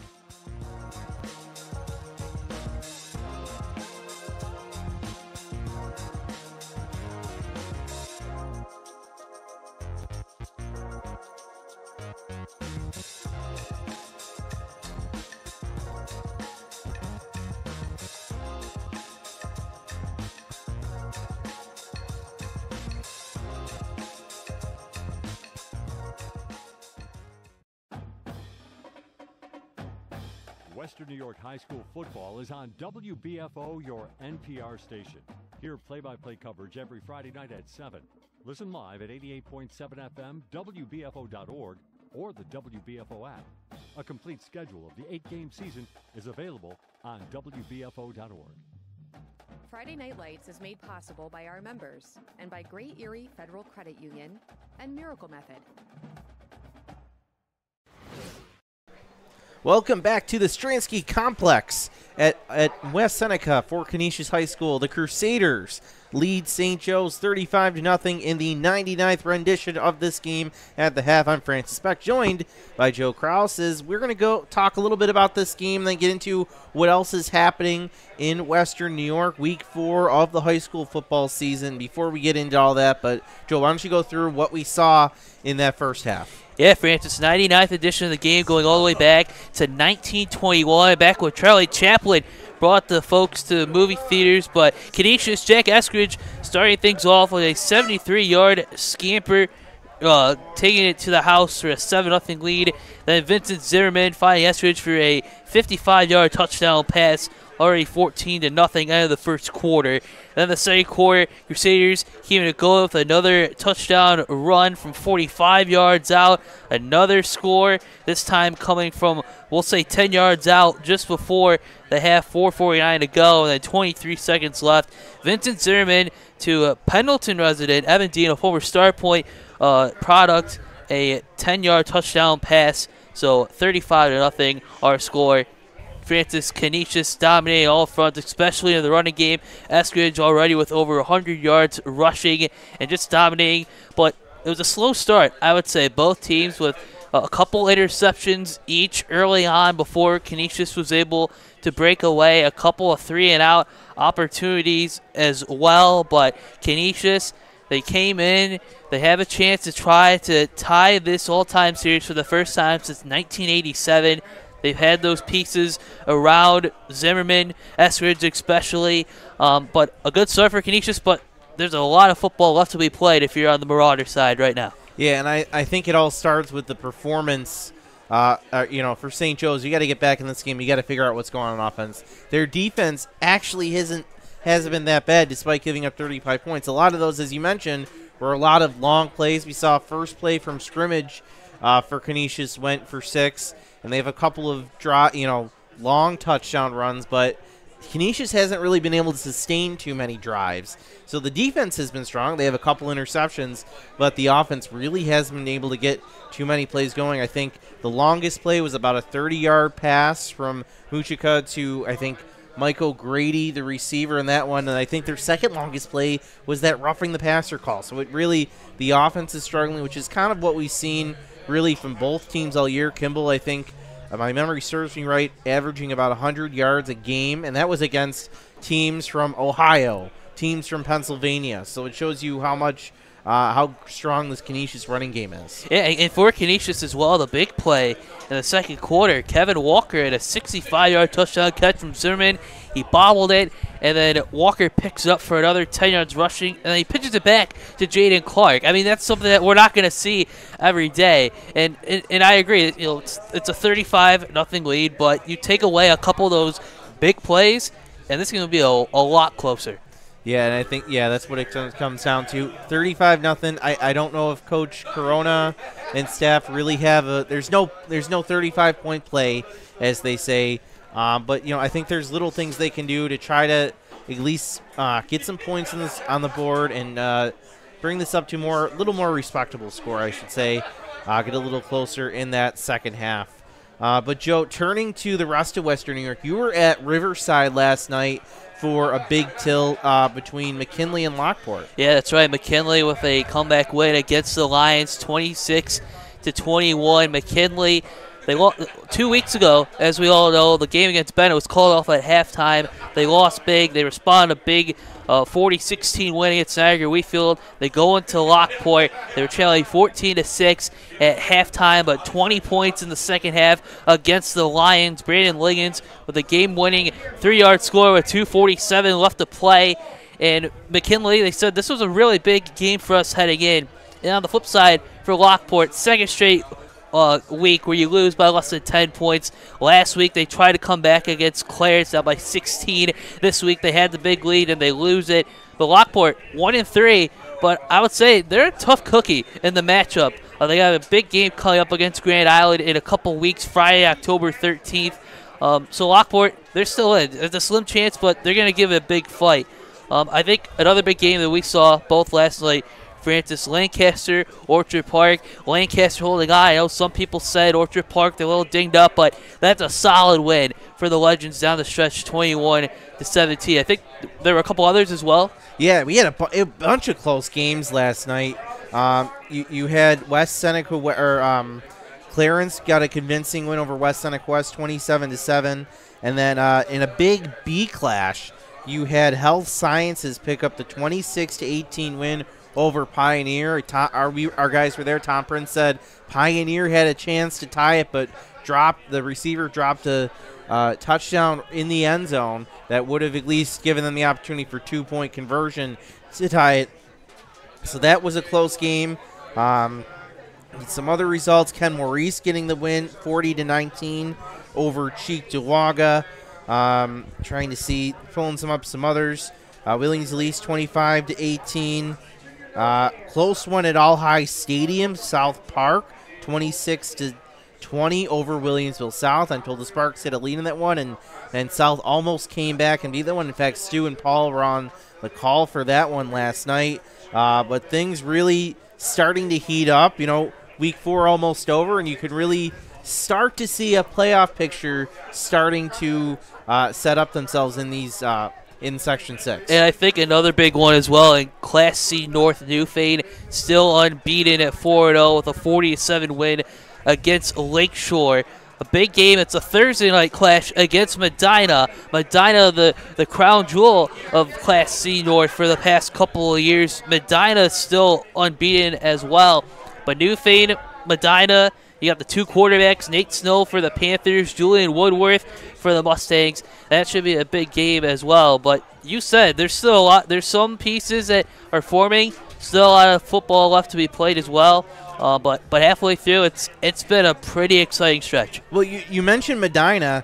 They won 29-21 over Akron, which I think is a little closer than I think most people in Mustang Land would expect. But they ultimately get the win. You mentioned that could be a big showdown between the Mustangs and the Panthers, and we wrote about it in our magazine. Frank Wolf wrote about it. This is a Newfane team that hasn't quite seen a ton of success lately. They snuck into the playoffs a couple years ago, but now you start to see some pieces coming together for Coach Chuck Nagel. And you just said for Chuck Nagel, last season Newfane finished just 2-6. A lot of young players learning on the fly how to play a varsity. This year they bring a boatload of players back, including Nate Snow, Ben Dickinson at receiver, Braden Walker in the backfield. So now that they have that experience and they took those licks last year, they're ready to go. And you can see the early 4-0 start. Another underreported score before we finish up here. Depew 28-20 winners over Alden last week. They got the big come-from-behind victory over Springville. We know Lackawanna last check was winning by, I think, 28 late in the fourth quarter in that one. So it sets up next week, a week from today, Depew at Lancaster, 2 4-0 squads. That is going to be a game to watch to see if Depew can take the next step. And absolutely, with Lackawanna, first-year head coach, and Marcus Rivers taking over. Lackawanna made it to the stadium last year as well. And you said that could be another classic coming up next Saturday. All right, we're going to take a break. Third quarter is almost here. You're watching Monsignor Martin football on Western New York Athletics. Western New York Immediate Care's new locations are now open. Whether you've suffered a minor injury or just aren't feeling well, Western New York Immediate Care provides safe, quick, high-quality care at an affordable cost. Our clinicians are trained to diagnose and treat non-life-threatening injuries and illnesses and are equipped with on-site x-ray and labs to help you feel better, faster. With 4 convenient locations open 7 days a week, Western New York Immediate Care is here to help when? Second half about to start here at Canisius. St. Joe's will kick off to Canisius. There will be a running clock with the score at 35-0. Bryce Hopkins just explained that to the crowd. If the score gets under 35, then it will not be a running clock. But for now, it'll be a running clock as we await the kickoff. Kimball, one of the deep men on the kickoff. Well, Kimball's done a lot of things extremely well. To steal a line from Clevis Murray, Kimball is nimble, and they won't kick it anywhere near him. The kick is bounced, taken at the 20, and cutting down the sideline looks like that was Teddy Ciancio on the return, and it'll be 1st and 10 for the Crusaders. Just past its own 40-yard line. So at this deficit, 35-0, chances are this might be Canisius' victory. They would actually tie their historic record with 48 wins each, 3 ties. Well, we have another half to go, so hopefully if you're a St. Joe's person and they come back, you can make shots at me all you like, because I said the probability, though, not a fact yet. So Canisius 1st and 10 at their own 40-yard line here as we start the third quarter. And there's a handoff to Kimball at the 45, at the 50, and he's brought down. Big tackle there because if they didn't get him, there was a lot of real estate to cover. A 13-yard gain for Elijah Kimball. And it looks like Kimball likes real estate. Hey, that's a really good line. I like that. How much of it has he chewed up? Is there a statistic on that? We're looking for that right now. Because just add 13 to it. Because he just got 13 yards. It's in St. Joe's territory. I'm a product of public schools, not private Catholic, so it's taking me a moment here. I'm not as smart as these young men. And there's the handoff. Jaden Clark on the carry, and he's got about 5 or 6 yards. It'll be 2nd down for the Crusaders. Statistics. Jaden actually got rushing yards on his lateral in the first half. So he'll add to his total there. So 2nd down for the Crusaders. We hope you enjoyed the halftime show with Francis Beck and Joe Kraus. Well, Stu, I did my best to look at this statistic sheets that I'm sorry I just can't find. I'm going to pass it over to Francis, our wonderful producer. He'll probably find that stat for us. And we'll just add 13 to it. Play action. It's a screen pass on the far side. That's Eskridge. He's got a 1st down, and he's inside the 40-yard line. Complete to Jack Eskridge. Eskridge started the scoring with a great 70-some yard touchdown run back in the first quarter. That's an 8-yard gain all the way down to the St. Joe's 36. Canisius, some really good fast players on their team. And as we talk about speed and the need for more speed, You can see Canisius has some of that in abundance.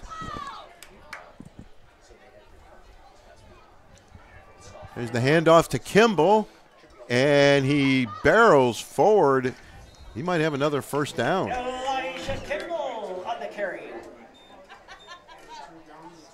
10 carries for 111 yards in the first half. That's a team total, not the individual. 10 carries, 111 yards, and they've added to it here in the third quarter. Another great run by Kimball. I love the fact how he got behind his lineman, put his arm up on his shoulder pad, and kind of let him do the steering for him. Some of the things he does as a freshman, it's outrageous to think he is just a freshman. I don't know how to put it, but he is just a joy to watch.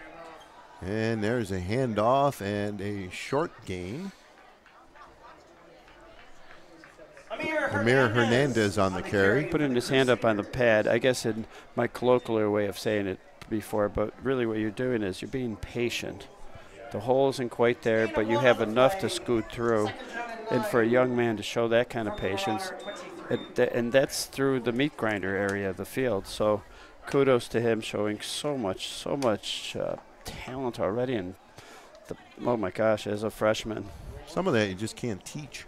It's just natural ability. It's natural ability. It's football smarts. It's good coaching.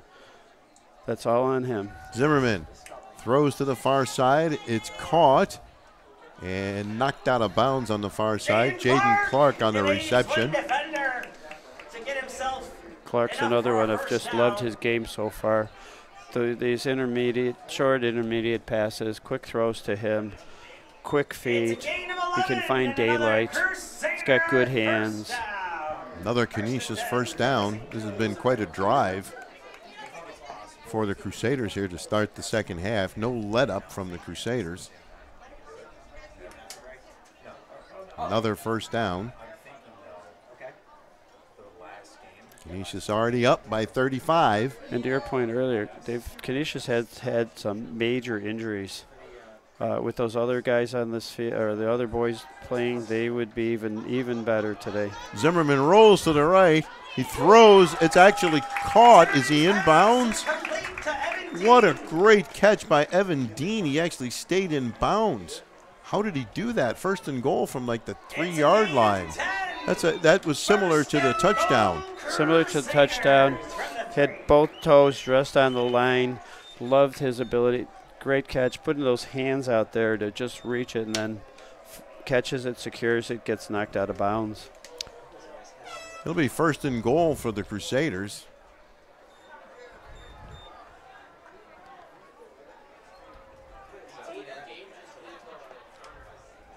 And 18 will take the direct snap.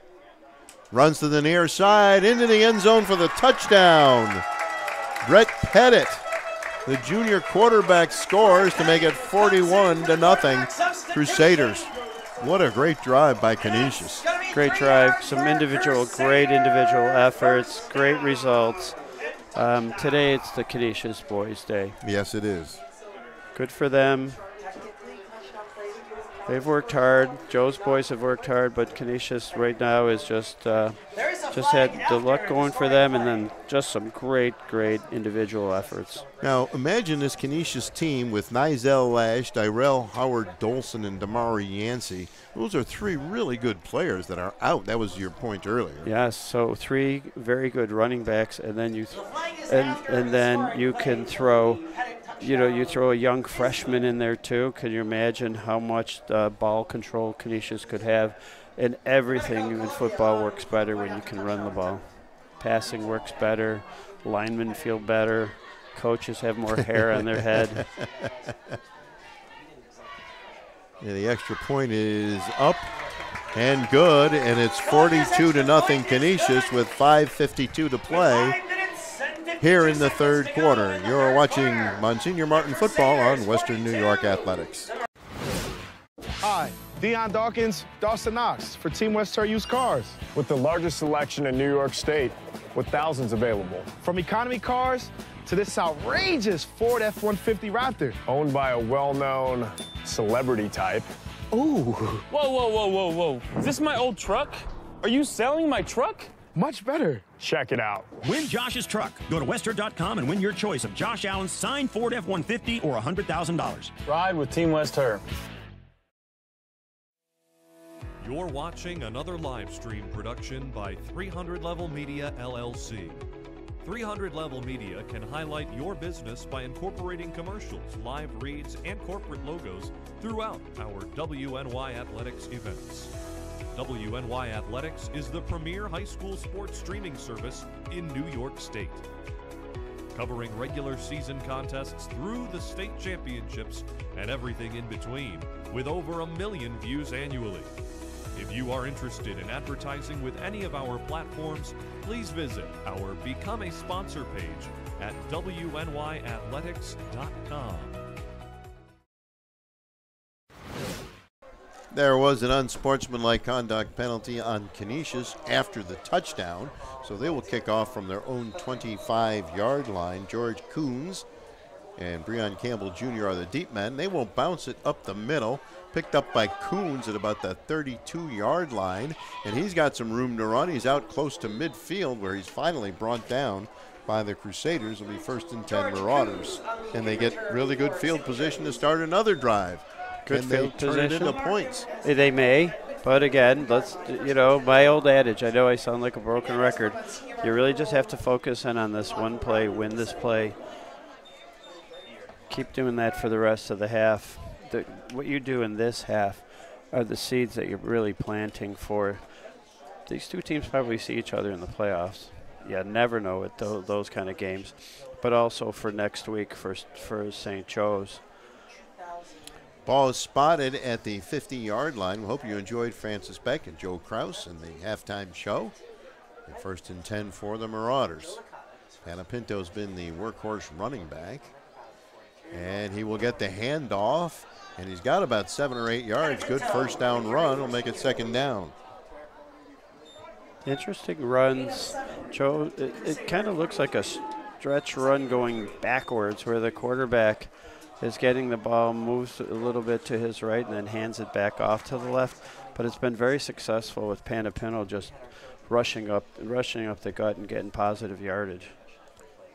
So 2nd down and about 2, maybe a little bit more than 2 from the Canisius 42-yard line.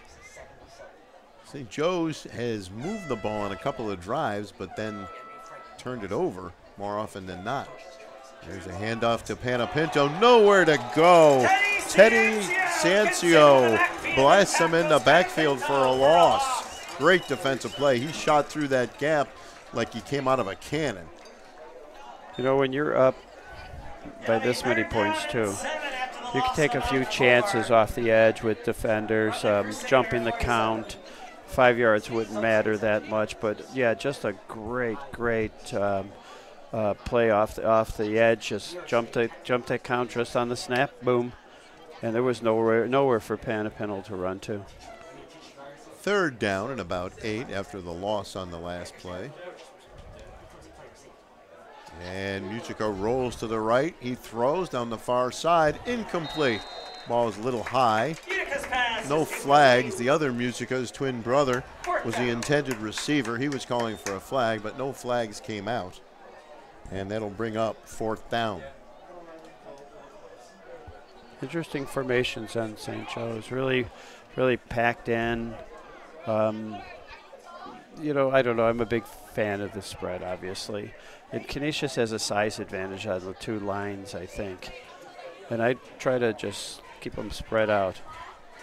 Get my receivers out a little bit more. 4th and long for the Marauders.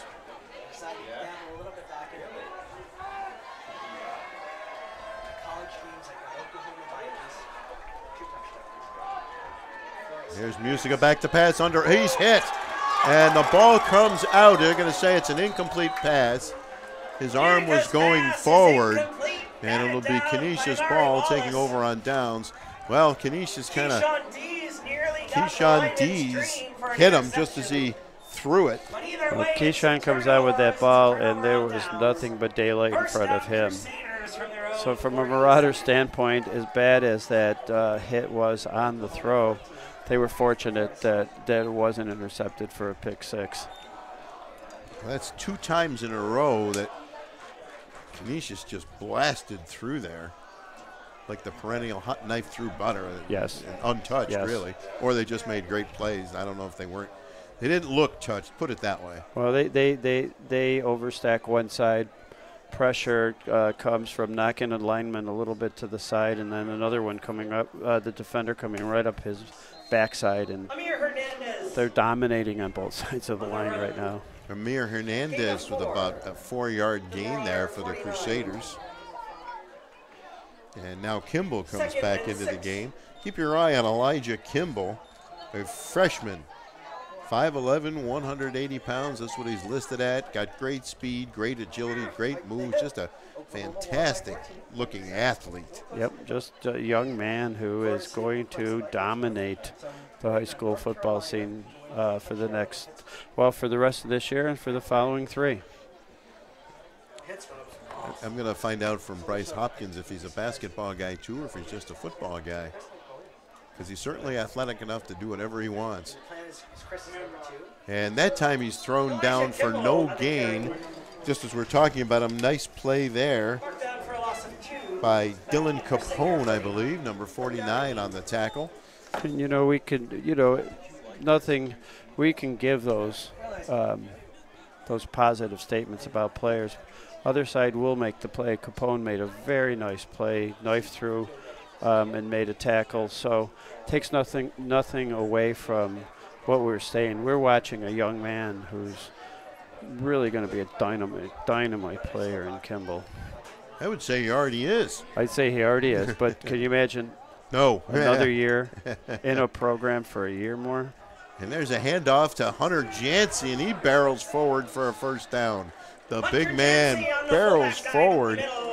He's 6'1", 225 pounds, and a 9-yard gain and a first down for Canisius. So now it's just kind of like the physical domination part. Yes. The game's over, but we're going to show you that we're still physically dominant. And yes, they are, and they are. I was going to say, I don't want to say it's Kimball's coming out party, but this is the first time he's played against local talent. Right, here in Western New York, because I think they've been on the road for all 3. And that will bring the third quarter to a close after 3 quarters. It's Canisius 42, St. Joe's nothing. You're watching the Monsignor Martin Association on Western New York Athletics.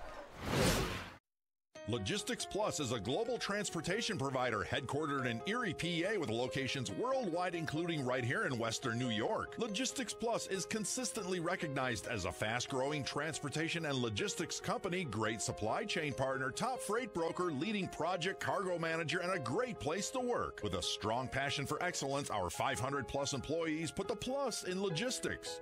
For an efficient, personal approach for all of your transportation needs, more information about our Buffalo office is available at logisticsplus.com/Buffalo.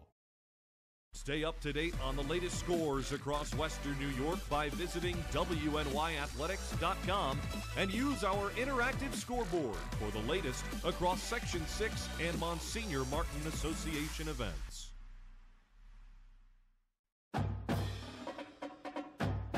Western New York High School football is on WBFO, your NPR station.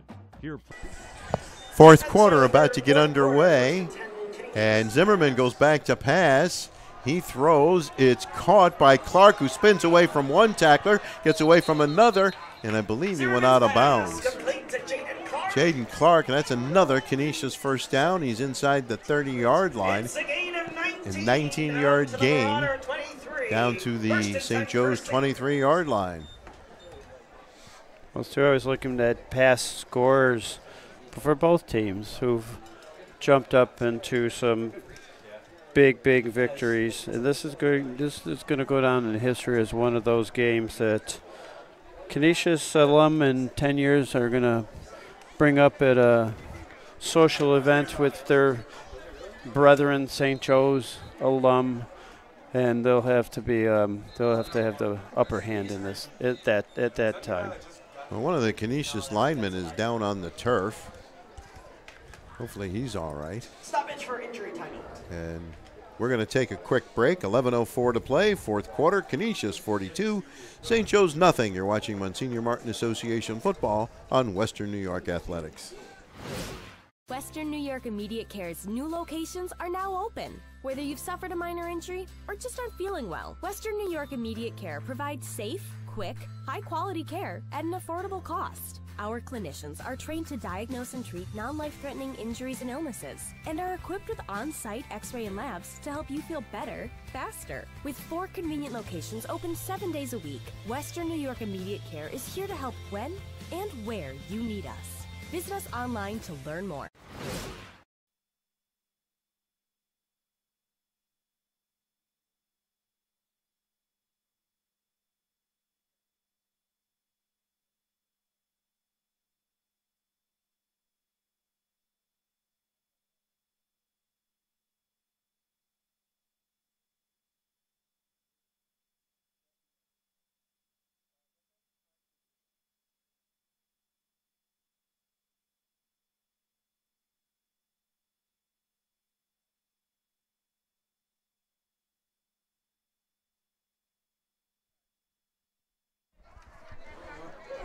The Canisius lineman is still down on the turf.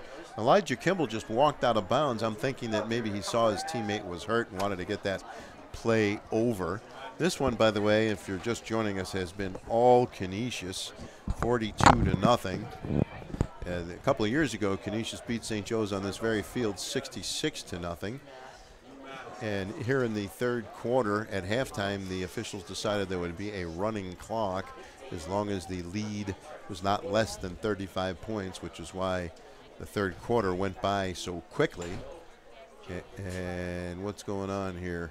Francis, you're pointing at something. Well, we're watching Kimball very gingerly walking back.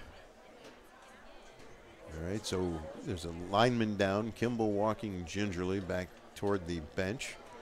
Yeah, something's not right with him. And we're going to take another break. 42-0, Canisius over St. Joe's. You're watching Monsignor Martin football on Western New York Athletics. Hi, Deion Dawkins, Dawson Knox for Team Western Used Cars. With the largest selection in New York State, with thousands available. From economy cars to this outrageous Ford F-150 Raptor, owned by a well-known celebrity type. Ooh. Whoa, whoa, whoa, whoa, whoa. Is this my old truck? Are you selling my truck? Much better. Check it out. Win Josh's truck. Go to Western.com and win your choice of Josh Allen's signed Ford F-150 or $100,000. Ride with Team Western. You're watching another live stream production by 300 Level Media LLC. 300 Level Media can highlight your business by incorporating commercials, live reads, and corporate logos throughout our WNY Athletics events. WNY Athletics is the premier high school sports streaming service in New York State, covering regular season contests through the state championships and everything in between, with over 1 million views annually. If you are interested in advertising with any of our platforms, please visit our Become a Sponsor page at WNYathletics.com.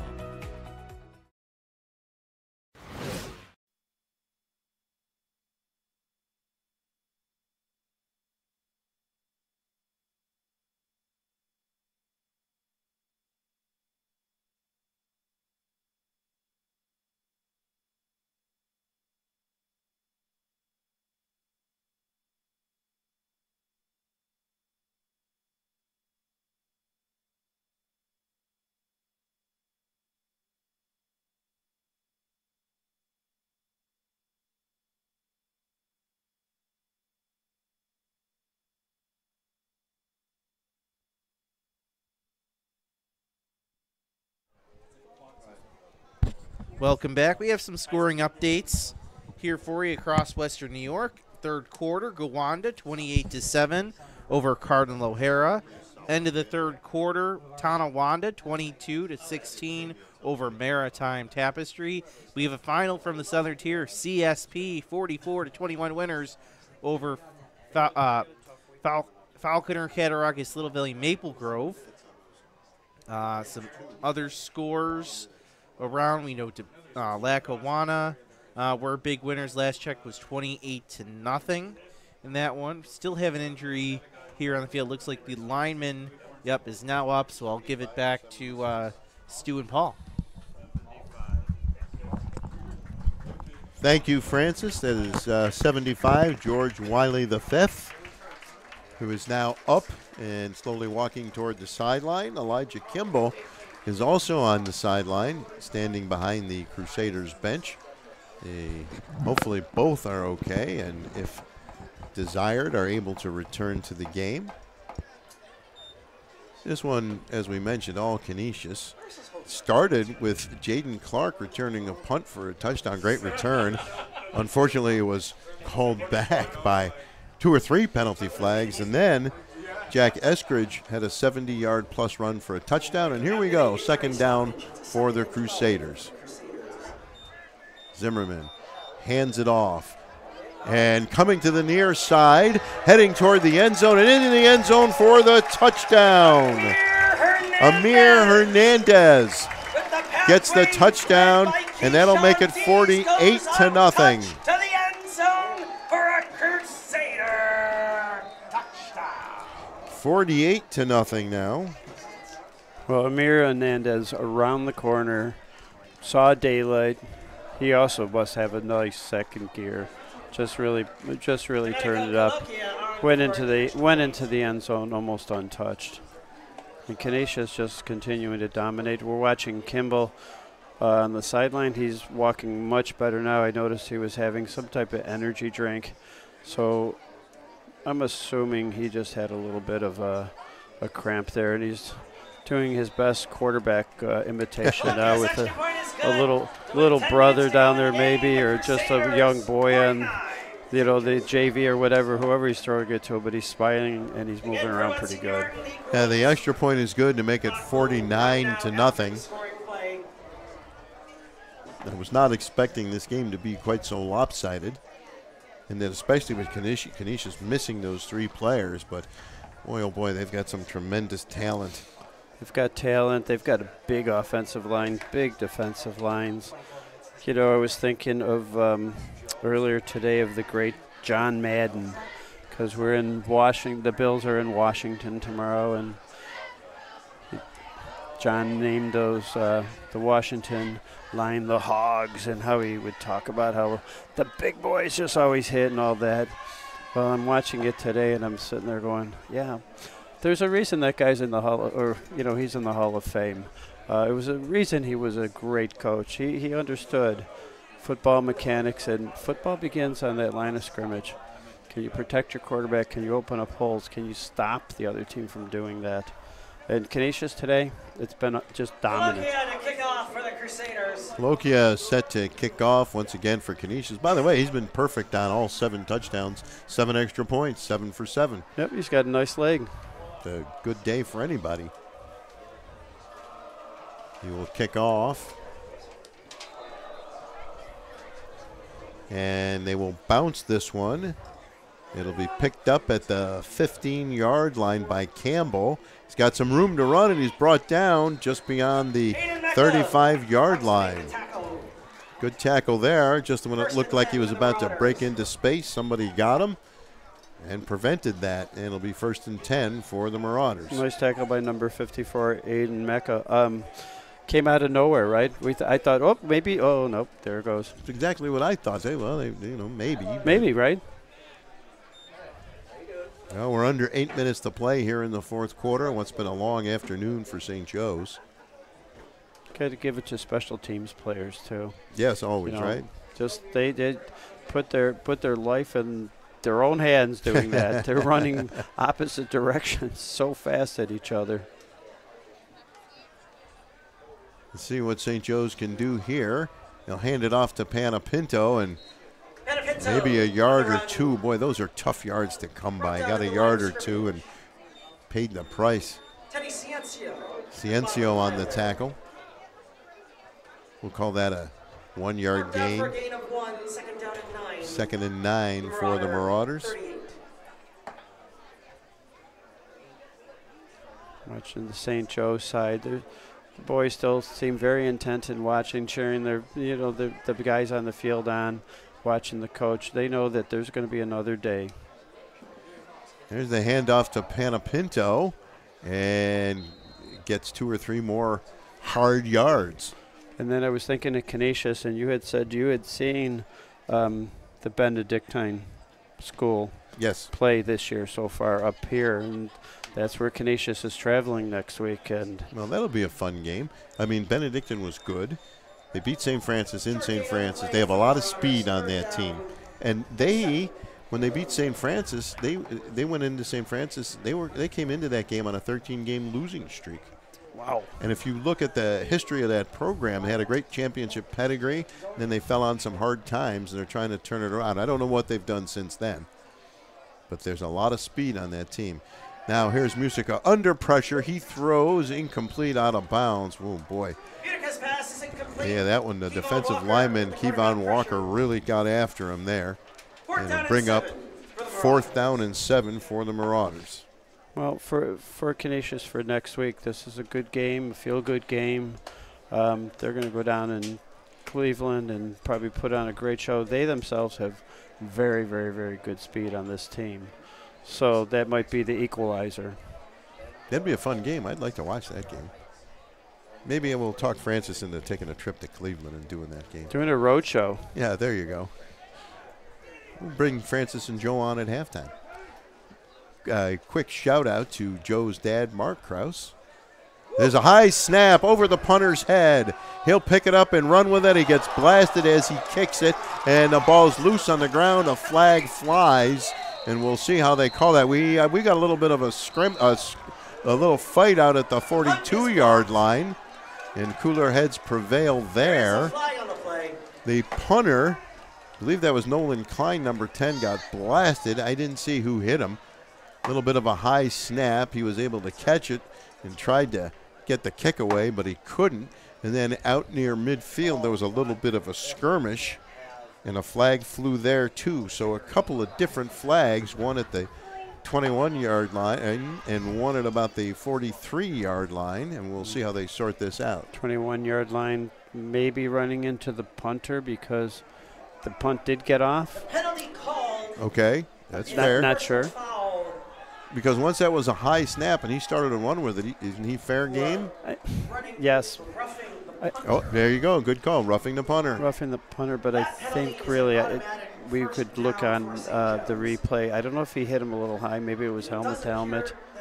Because I thought the same thing as you. Once that ball snapped, picked it up, it's almost fair game then. But maybe protection of the player.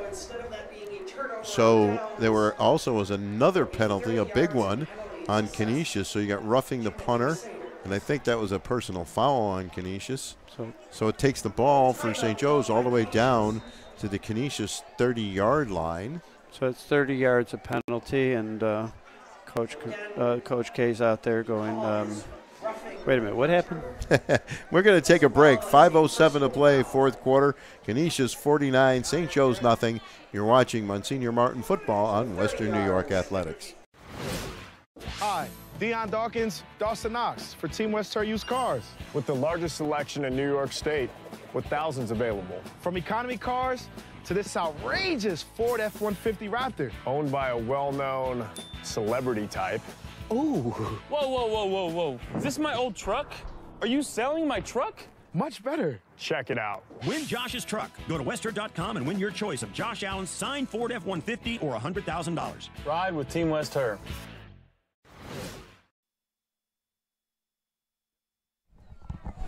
So here's St. Joe's with a 1st and 10 at the Canisius 30-yard line after the penalties.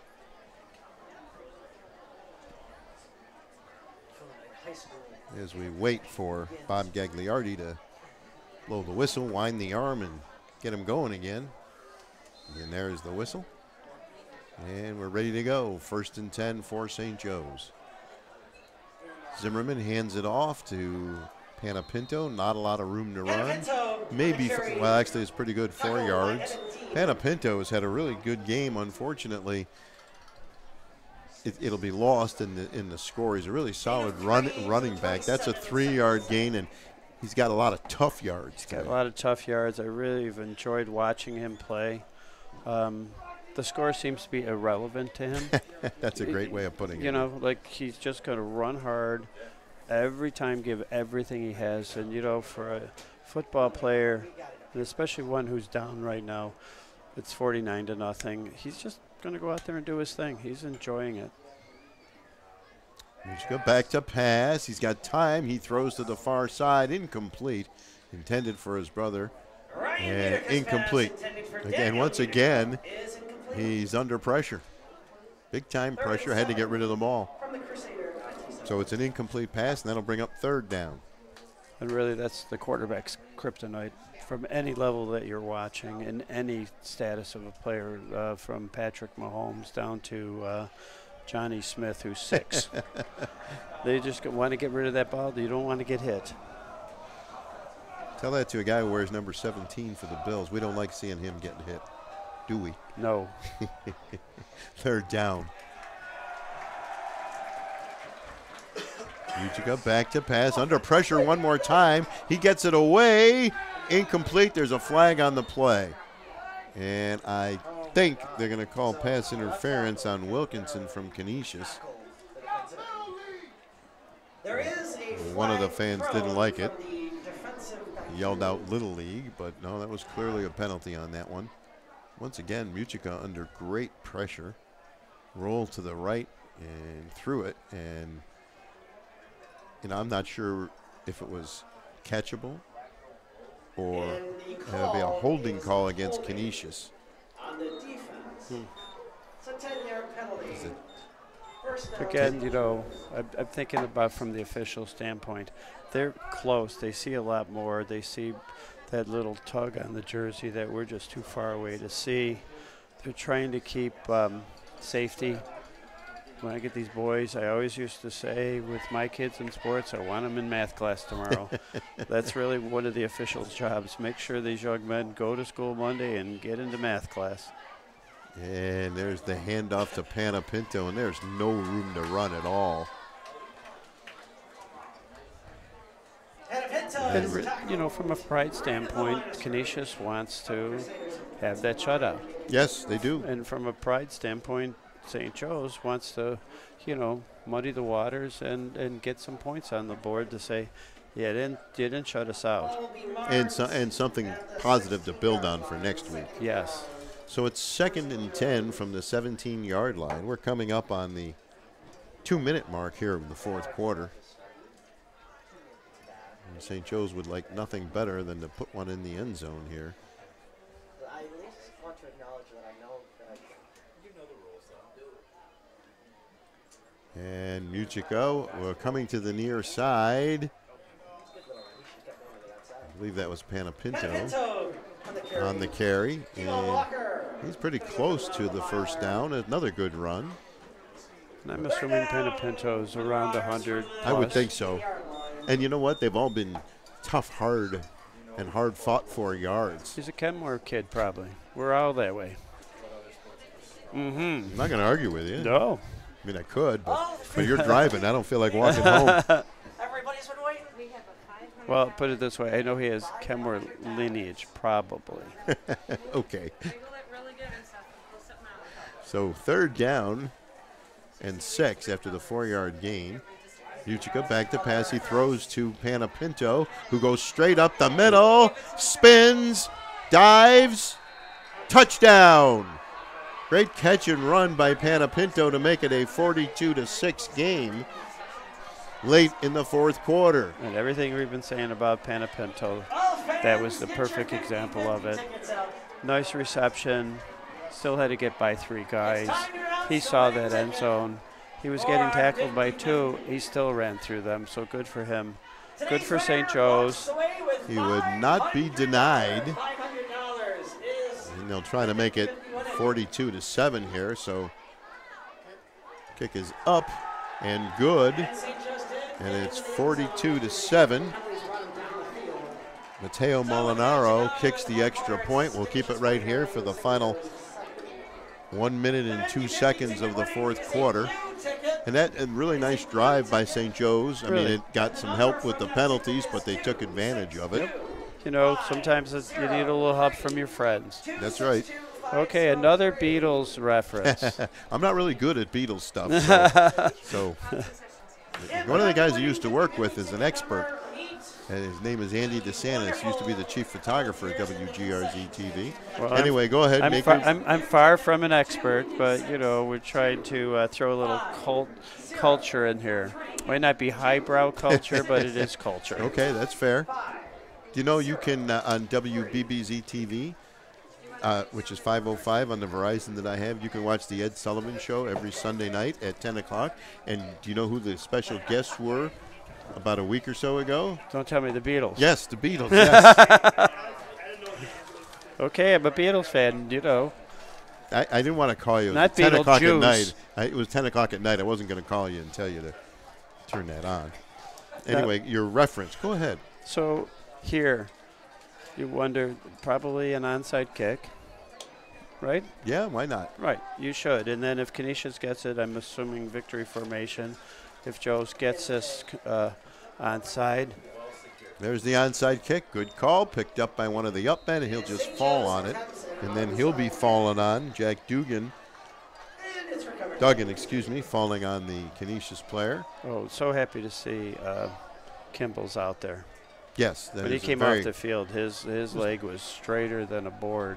I thought cramping. And, you know, they have so many good drinks now to get those electrolytes, and you know we have to have a doctor explain it because you know I'm not a doctor, but somehow the body works. He was depleted, he got some drinks, and he's at least out there, and I'm assuming it's going to be victory formation, obviously.